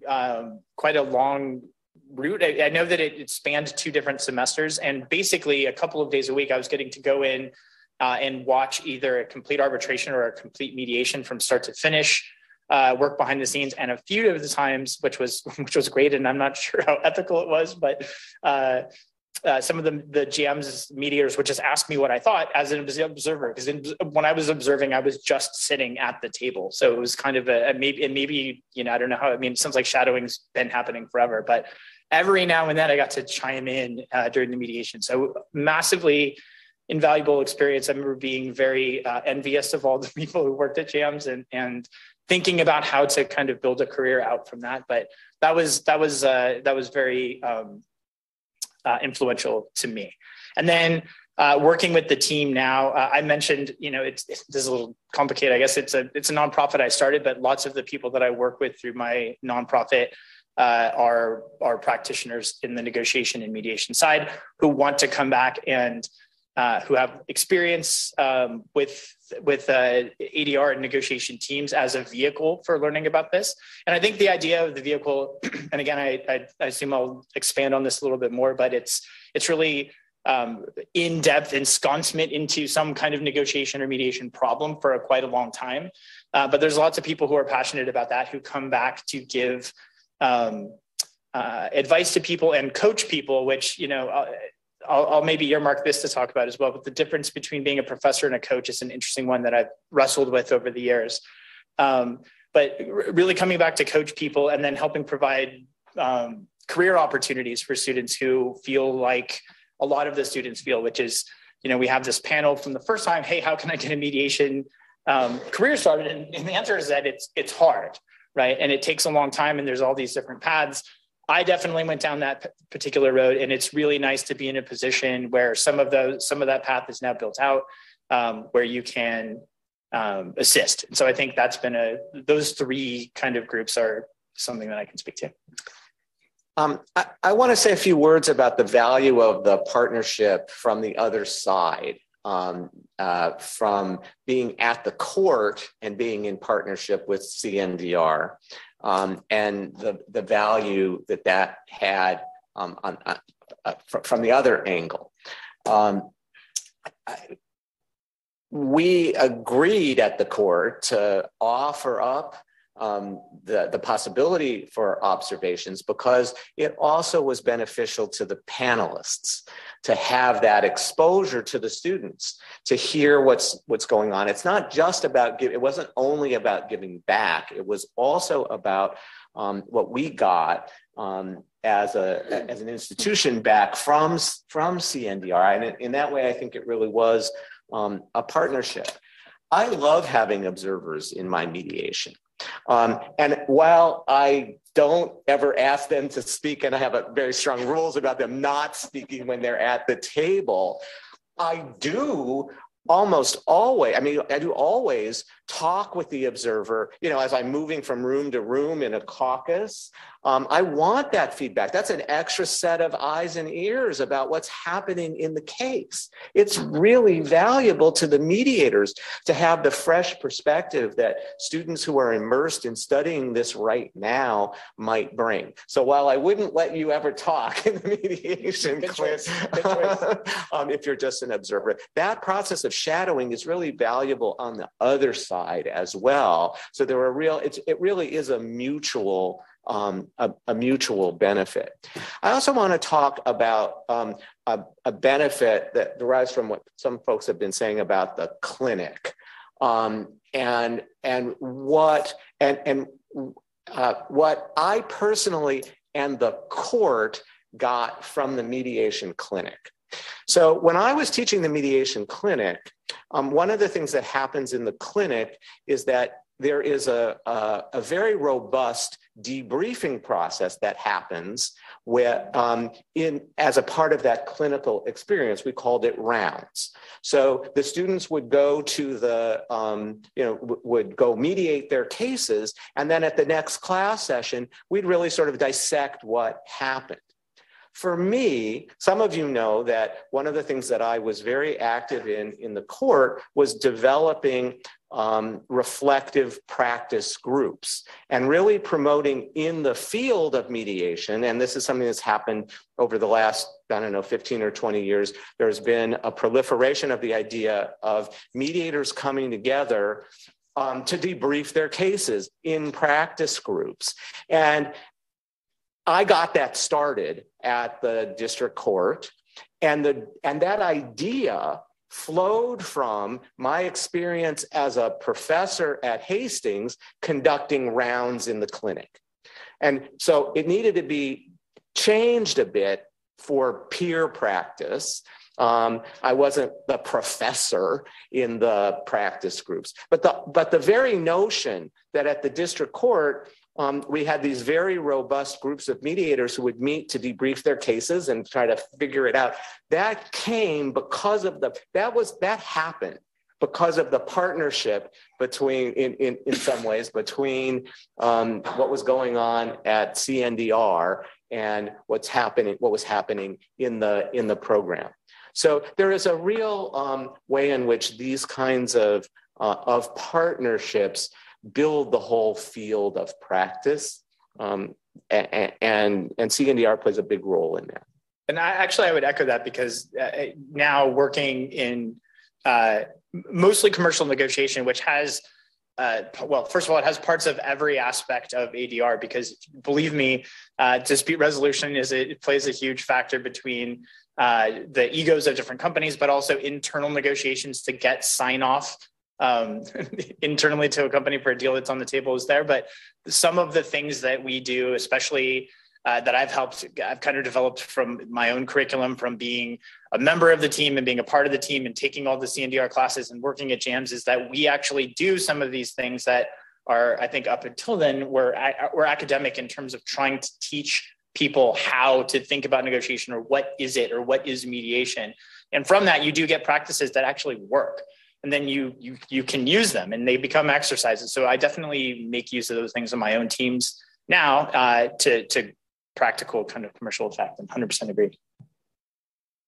And Howard came to our class this week and spoke as a guest. So if you want to be a guest in our class, let us know. And if you are a mediator who would like to have student observers, let me know because we need more. We need more observations. The pandemic shifted things, and now we have less mediators who are willing to take student observers on virtually, sadly. And I think it's really easier that way. So if you know anyone, also putting a plug out for that. And that's another thing to say, is that as a mediation professor, that was quite useful to the class to be able to take those observations and turn them into class discussions. It's definitely a vital part. So if there's a way to arrange for that, it does really, really help. Yeah. So we talked a little bit about the clinic, which is a wonderful experience. And I am pro, experiential learning. I think that really values the students. They sit in those doctrinal classes their entire first year and just being lectured at. So getting their hands into things is really valuable. So maybe we could turn to the ADR team, because that's another very experiential experience, and just talk more about that a little bit. Yeah, so thank you. And this is going to take a second, because I do think that one of the things that gets missed about thinking about the ADR team is that it's a quite avant-garde approach to thinking about how to get people to learn about negotiation. And I think when we think about and what I mean by that is to say, if you have this shell that is performance at some level, right? And there's these aspects of competition, judges, and different things. And I guess fortunately or unfortunately for the students at UC Law, I'm not really interested in the performative aspect at all, right? So I definitely index on what is it that we can learn about the fundamentals of negotiation through having a platform to perform and break down kind of what these parts are. So essentially what we do on the negotiation team is you're given a problem in advance. There's usually a confidential set of facts and a general set of facts that everyone can see. And then you're supposed to go through this moot situation and figure out a negotiation strategy. And the negotiations can happen either through business building phase, which is more like what I do. They can happen or transactional. They can be in the litigation settlement phase of a discussion or just prior to that. And then there's mediation itself, where the students have a chance to either work as the mediator and do the mediations, or work as representatives within a mediation. So there's 3 or 4 different aspects in there that are kind of broad stroke buckets for everybody to be. And then we can throw in all kinds of different kind of modifiers onto that. So for example, we do a transactional competition where part of the competition is drafting a 15-page or so page section of an M&A contract that you put out there as your kind of first offer, that you then go through a series of red lines and only then show up and do a negotiation that kind of takes it through to completion. So you have a lot of really practical opportunities and different things that kind of come through that. The thing that's interesting about it to me, and why I say it's more avant-garde, is that we're not trying to, while we're doing this, demonstrate or sort of virtue signal, I'm doing interest-based negotiation, right? Because I've heard people mention today a couple of times, in real life, people don't do interest-based negotiation. I think that's probably true from an observational standpoint if you looked at volume. But what works the best negotiating does come back to being interest-based. So how can you think from a practical sense about how to take a conversation that isn't going to be interest-based and turn it into one where using interest is the solution, right? So we really, really focus on that. And part of doing that in the field of the negotiation competition and the artifice of it is cutting back against everyone's preconceived notions about what looks like the best job negotiating, or what will judges think without doing a lot of analysis about what negotiation is. And in general, what we do is we just work with the students one-on-one, looking at their problem, talking about the different strategies for how to best break down and kind of come up with a strategic plan for how to solve that problem, think about the different branching ways that the conversation will go, really get that kind of worked out, and then iterate on this. Go through practice sessions where we say, okay, let's try a particular strategy and let's think about the kinds of things that might answer for that strategy. And let's come back and try it again. And let's take feedback from how did this work and what were things we could do on the execution standpoint? What were things that we can do on the strategy standpoint? And going through that process over and over again in a large period of time, I think helps create, and then knowing that they'll be on stage, I think helps create for the students that sense of weight or immediacy that's needed and that's missing sometimes from the classes. When I teach the classes, one of the hardest things is that people get a set of facts and then it's just kind of like, hey, I'll do this tomorrow and I'm done. So that sticking with that kind of problem and process and being put on display for that, I think it gives everybody the right amount of focus. And then we work together for quite a long amounts of time. We work with all kinds of different alumni and people who have different kind of jobs and different things who can kind of come in and give different perspectives. And then ultimately, if you're like Ari and you start as a 1L, there's a 3-year plan to sort of what your progress will look like. So generally speaking, we do start with people when they're 1Ls. We're able to sort of see where are their current strengths in terms of what they can do right now in negotiation and lean into those strengths and get them in a comfort zone where they can be successful. And then over time, think about, well, where are the places that they can improve, and then challenge them to improve by putting them in situations where they get to do the places where they might not have as much natural skills. So it's really, in a broad stroke sense, it's about taking the aggressive negotiators and then making sure by the time that they're done that they know how to mediate, and they have sat in that chair and looked at things through that lens. And if on the opposite side, people who are really good with the softer skills that might come up in mediation, to teach them how to be, to use leverage and to be sort of more aggressive when that's called for, and to look at those things through a broad spectrum. So I'm really proud of the program, and I think that the reason I like it as a vehicle is because because I'm a pretty intense person, and I like to be able to study things for quite a long period of time and really kind of get my hands into the dough. And I think that the team really does allow for that kind of that kind of thing a little bit better than the classroom does. So for me, so that's the team in a nutshell. We've been doing this for this will be our 24th season coming up. And we've been just quite successful despite bucking the trend of everybody else. I think the biggest bane for us is there are people who are not very good at negotiation, but think that they should display certain things or use certain keywords like my interest is, and then sometimes judges reward that kind of behavior, right? So we've done everything that we've accomplished everything that we've accomplished by just being better negotiators and better mediators than people. And I'm a real stickler for that aspect of it and turning off the performative aspect, again, for better or for worse for the team. But we've been quite successful with that approach. Yeah, to be honest with you, I don't actually have too much to add to what Clint said there. So I've been a member of the team for 3 years, as he mentioned, and I guess the only thing that I want to say is that, like we've sort of been talking about, and I've heard a whole bunch of people reference, and Bruce, I know you kind of bring this up too, is like that all of these skills, mediation begins with me, and that the basis of a good judgment sort of begins and ends with self-reflection. And I think what I heard a lot of Clint saying is like, there is a lot of practical elements that go into the practice of negotiation and mediation and all these things. And through all of these sort of iterative processes that lead us to getting to the table of negotiation, we, as students, we learn a lot about ourselves, but then we also end up learning a lot about the peers that we go to the table with in order to complement their strengths with the strengths we bring to the table. And by kind of understanding the landscape of the table and the people who are there, not only have we done really well professionally and competitively, but I think the benefit from my perspective is like a lot of the most meaningful relationships that I've made in law school have been a result of my involvement in the CNDR, and the students that I worked with directly as a student, a peer at UCLSF, but then also the students that I go out and compete with and compete against.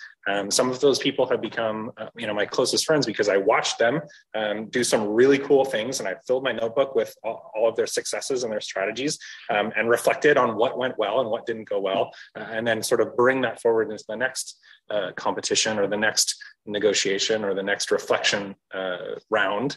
And that iterative process, I think, is something that this program does really, really well, that just, like, for lack of a better word, is kind of lacking from some of the other doctrinal classes where you read the statute, apply the statute, see if it fits with your facts, and then move on.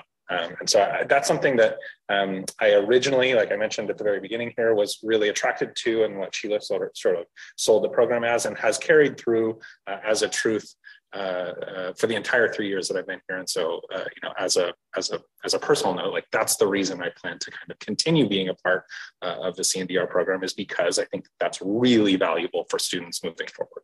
And one thing I wanted to add is what I think about it for students who are here, maybe who haven't thought about doing it. It's just, it's a little bit of projection for me with when I was a student in a negotiation class, and why I think I appreciated the mediation clinic so much is that you get a problem, you have a short amount of time with it, you don't get a lot of feedback about how it could have gone differently, right? And it's really expanding kind of what the interaction that you can have for you specifically about that topic in an otherwise a quasi classroom setting. And so I think part of what's special about CNDR and what I'm personally really grateful for, both as a student in terms of when I got to do it, and then how it shaped my career kind of going out, is, you know, that again, at the beginning with Chris as kind of the coach, she saw the value in putting students through these kinds of paces as a vehicle for that.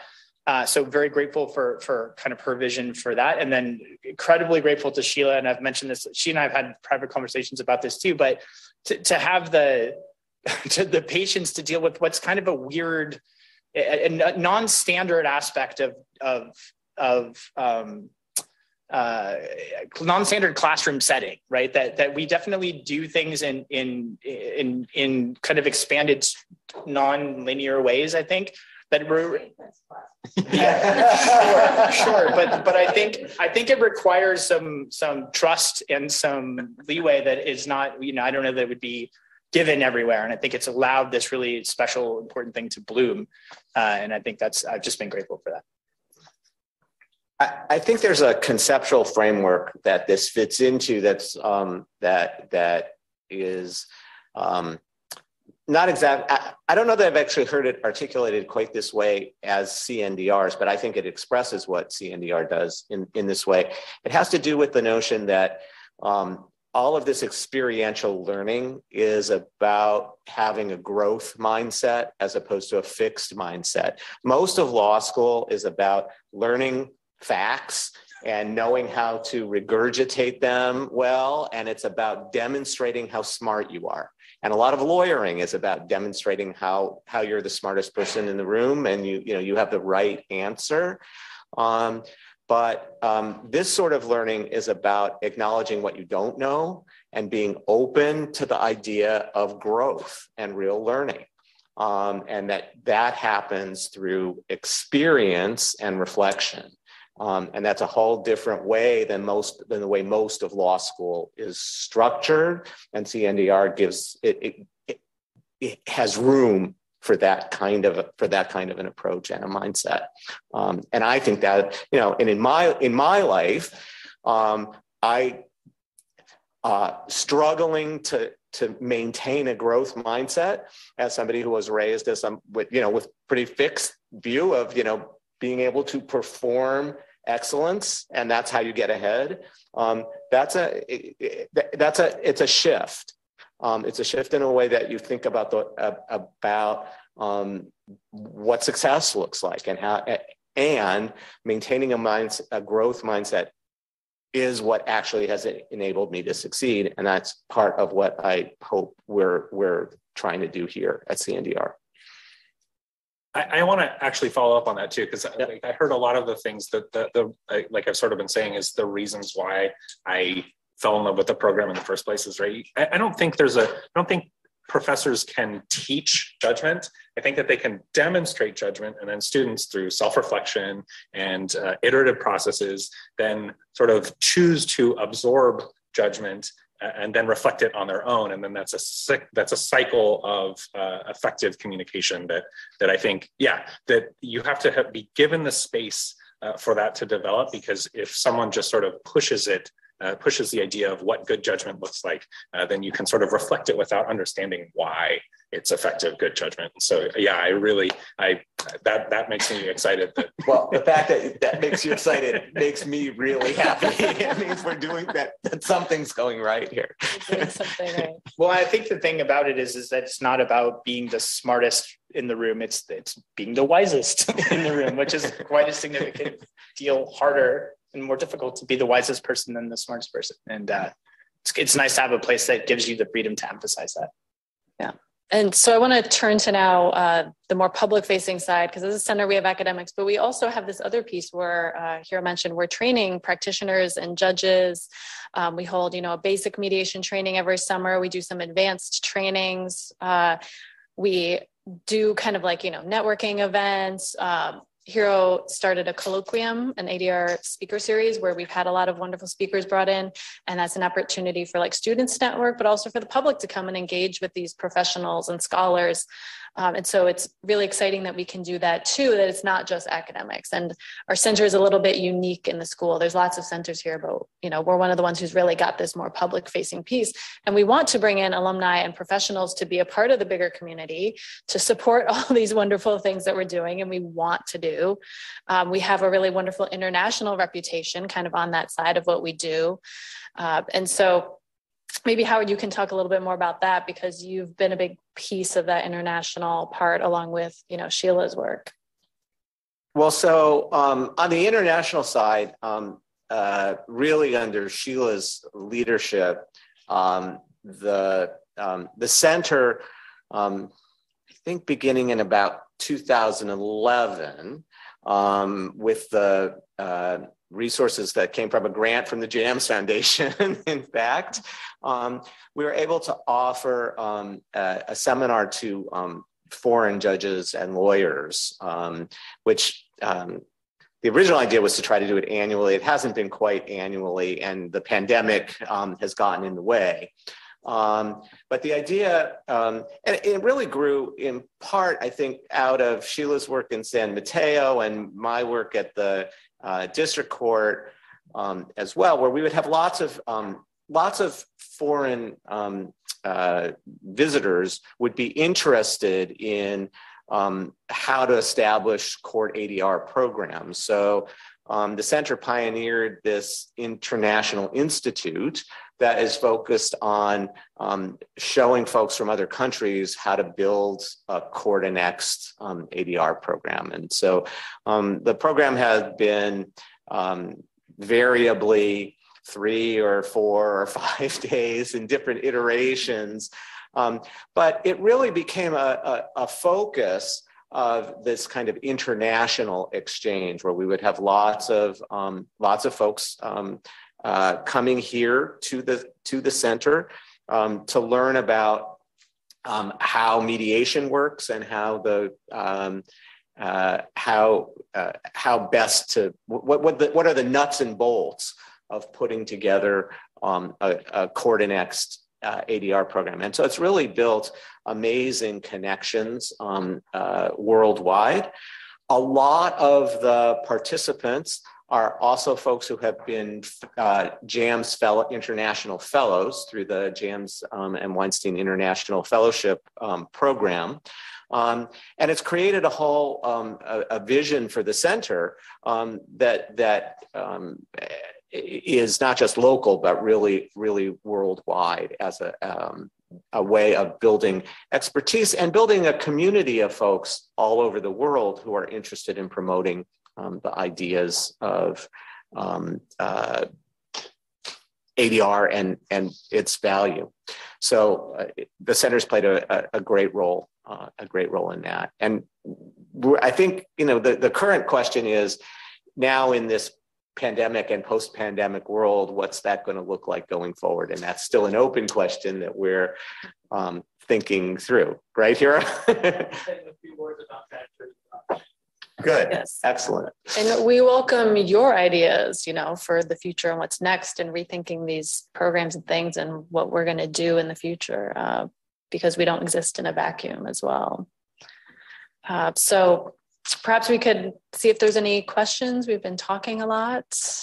I'd like this to be more conversational. Yes. I'm just curious, Howard, when you talk about rounds, you set up rounds with mediators and JAMS.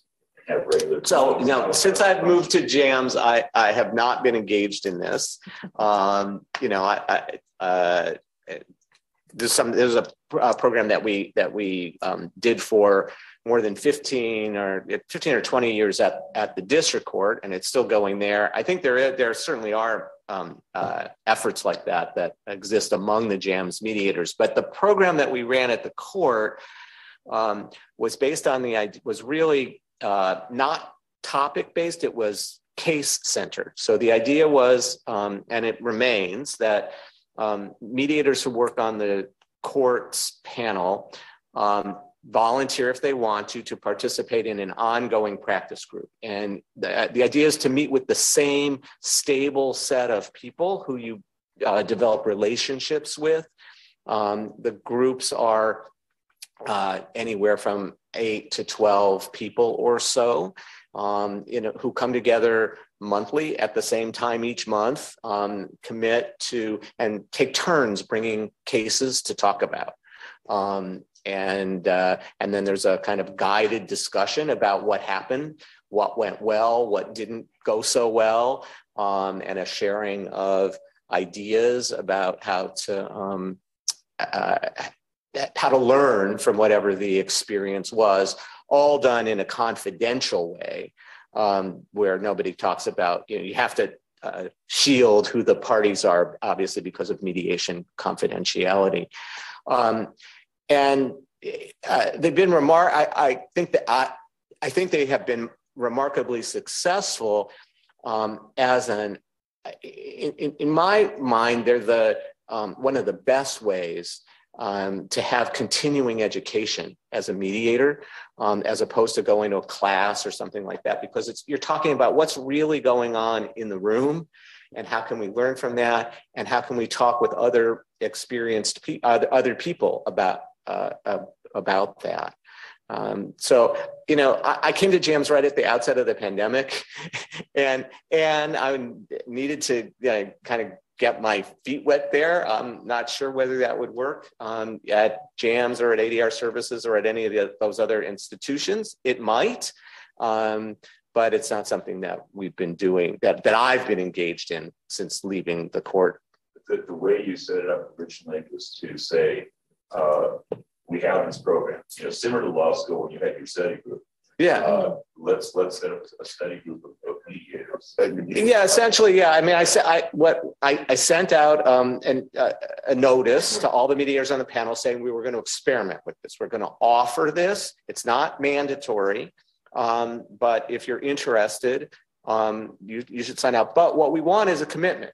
I didn't want this to be just like a drop-in group. I wanted people to build relationships with each other, because part of what allows you to really reflect on what happened is if you're in a group of people who you've developed some relationships with and some trust. My experience of the drop-in situation is that most people are performative in that setting. They're trying to show off how good they are to their other peers. And I wanted to break through that and get to something that was real. In a way, it's something that Ari was talking about that happens in the classes. That first, what you do in the mediation clinic or in any deep class about ADR is you need to create an atmosphere of trust among the participants, so that when we then get into the simulations or into the deeper discussions about what's going on in the cases, that you feel safe enough to talk about the things that didn't go so well, and so you want to create a different sort of an environment there. So the offer was come, but you have to commit that you're actually going to come, and we're going to get to know people, and then we kind of move slowly to establish trust. Now, some of those groups have now been going for 15 years with the same, it's a little bit of a rotating cast of characters, but where the same people come together and chat about what happened. Was there any monitoring done by the organizers to see how things were going? Well, the organizer was me, and I was leading each. So while I was at the court, I had 4 ongoing groups, and then my colleague would have another 4. So one of the staff people was in every group. So we were present and could see what was happening. So it wasn't just the people themselves; it was you also and your. Yeah, they were guided by an experienced person, but not. Well, I mean, Rachel, you were in one of them for a long time, and Teresa's been in them for 15 years. So there's the leader is sort of a guide, but not the teacher. And there's a subtle difference there. Very interactive, very confidential. And what happens over time is the egos kind of fall out, and people really build it's very frank and honest relationships and kind of a feeling of safety develops and real learning experiences. I mean, it sounds sort of neat because most times we're sort of an island out there trying to do our craft. No question. To be able to share ideas that way sounds something I hadn't heard of before. It's wonderful. Well, I would contrast it. So the ABA tried to create reflective practice groups, and I think it failed on other reporting at the time. Maybe I should be less judgmental. But I sat in on one and I thought this is a disaster. But part of that was I also thought, well, okay, I've been having, the hugely, I mean, I had Daniel Bowling, then I had Howard, and then I had Tamara, and it very different styles of reflective practice group leaders, but people who are able to take the theories and the concepts and then put them into words, but also guide the conversation in a true Socratic dialogue as opposed to a teacher.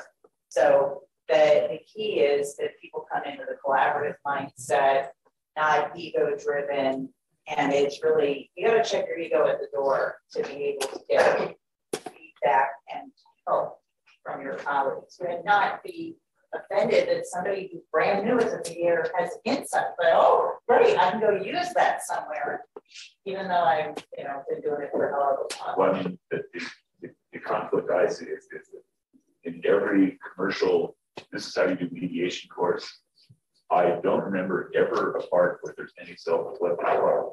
And when I was judging some of the mediating contests that were put on, I don't know about you, Clint, we didn't have them on premises like that, but those sorts of contests, there was a portion at the end of any session where the students would come together and they self-reflect and I'd say, God, what the hell are they doing that for? And now I'm getting more of a sense of what you guys are all about. It sounds very powerful.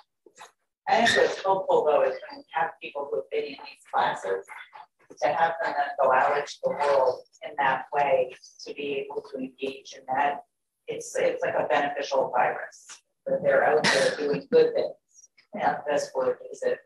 that they know how to do this, and then it is a collaborative effort though, which is not how we teach people to be lawyers. It's a competitive profession, etc. So you have to have people and develop that relationship that Howard talked about and work together.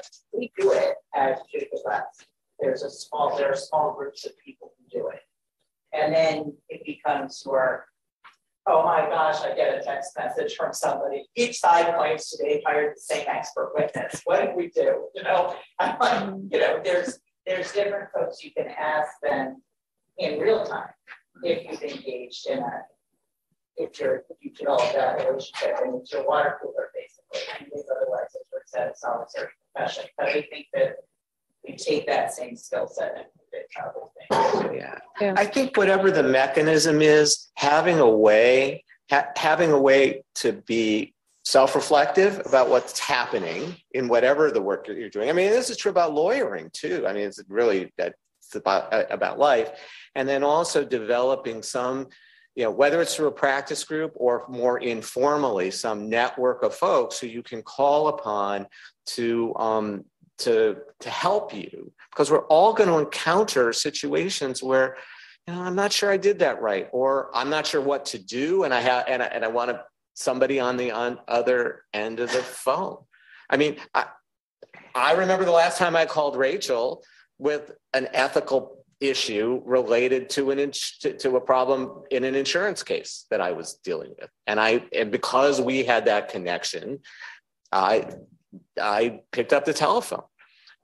So I just think that's part of it, again, just to draw it back to CNDR, this is a part of what's so strong about this center and this whole approach is that it does promote this way of thinking about what it means to be a lawyer, what it means to be a professional, and how you go about your work as a mediator, as an arbitrator, or wherever. And for me, hearing this to tie it together I was using a word that sounded pretentious. It is pretentious, avant-garde, but what I meant by that was it's about taking things that are happening in practice that are now best practices that you're out there grinding to figure out, and then put them in schools so that it becomes part of a playbook for what the baseline is, right? And so if I could think about now hearing people with feedback, and it sounds like you've been a judge at the competitions, is that, yeah, that framework is what the team is. And building it in as this is the way that you need to think about how you should approach a negotiation problem and how you should expect to communicate with others about it is, in that meta sense, the thing that we're trying to kind of engender. And it's neat for the students to have not only the ability to self-reflect, but to be judged on the degree to which their self-reflection was correct, right? That not that they were out there, saying, I'm the best at everything, right? But to assume that the people who do drop their egos and do develop a pathway to being critical in a useful sense actually benefit from it. And it's about building those things into the education process, right? So that it becomes, hey, I don't just learn that there's such a thing as negotiation and mediation, and in it you might use interest and positions, and here's what the difference is. But if I'm going to apply those things, what kinds of things are going to count and pass as doing a good job and doing a bad job, and what are the variations, and how will I find that out, and who will I talk to, and what will I be comfortable exploring, right? And that's the part of it that's weird, that you have to say, we're going to set up an organization that just does that. Yeah, appreciate again coming back to CNDR that it's a place that encourages that kind of thinking, right? Which is really, cutting edge. And I love the idea that things that work for us in law school and that are valuable, we can bring into the professional world and continue them. We don't have to leave these skills in law school. Right. And I'm hoping that our students will take that with them as they infiltrate the profession. Could I just do one last word on the rounds? Let's do one last word on the rounds. So when I did my clinic, none of the students knew each other going into it. And it's really all about kind of what you put into it, you'll get back out of it. And we all took it really seriously over, just 3 to 4 months. Rounds especially, it's really sharing in everybody's success and struggles and learning from both ends of it. You figure out who you can go to, who's really good at, everybody's really good at certain things, different things, and just having that available to you is invaluable. And through just that 3-4 months, we went from not knowing each other before, and now that whole mediation clinic group is some of my best friends in law school. Yeah, they have a group text chain where they send photos and messages to each other. It's the sweetest thing I've ever. All right, so I see that lunch is here, so I'm going to adjourn us, and I'll say thank you to my students, Ari and Casey, and thank you to professors Clint Wassett and Howard Harmon, and thank you all for joining us.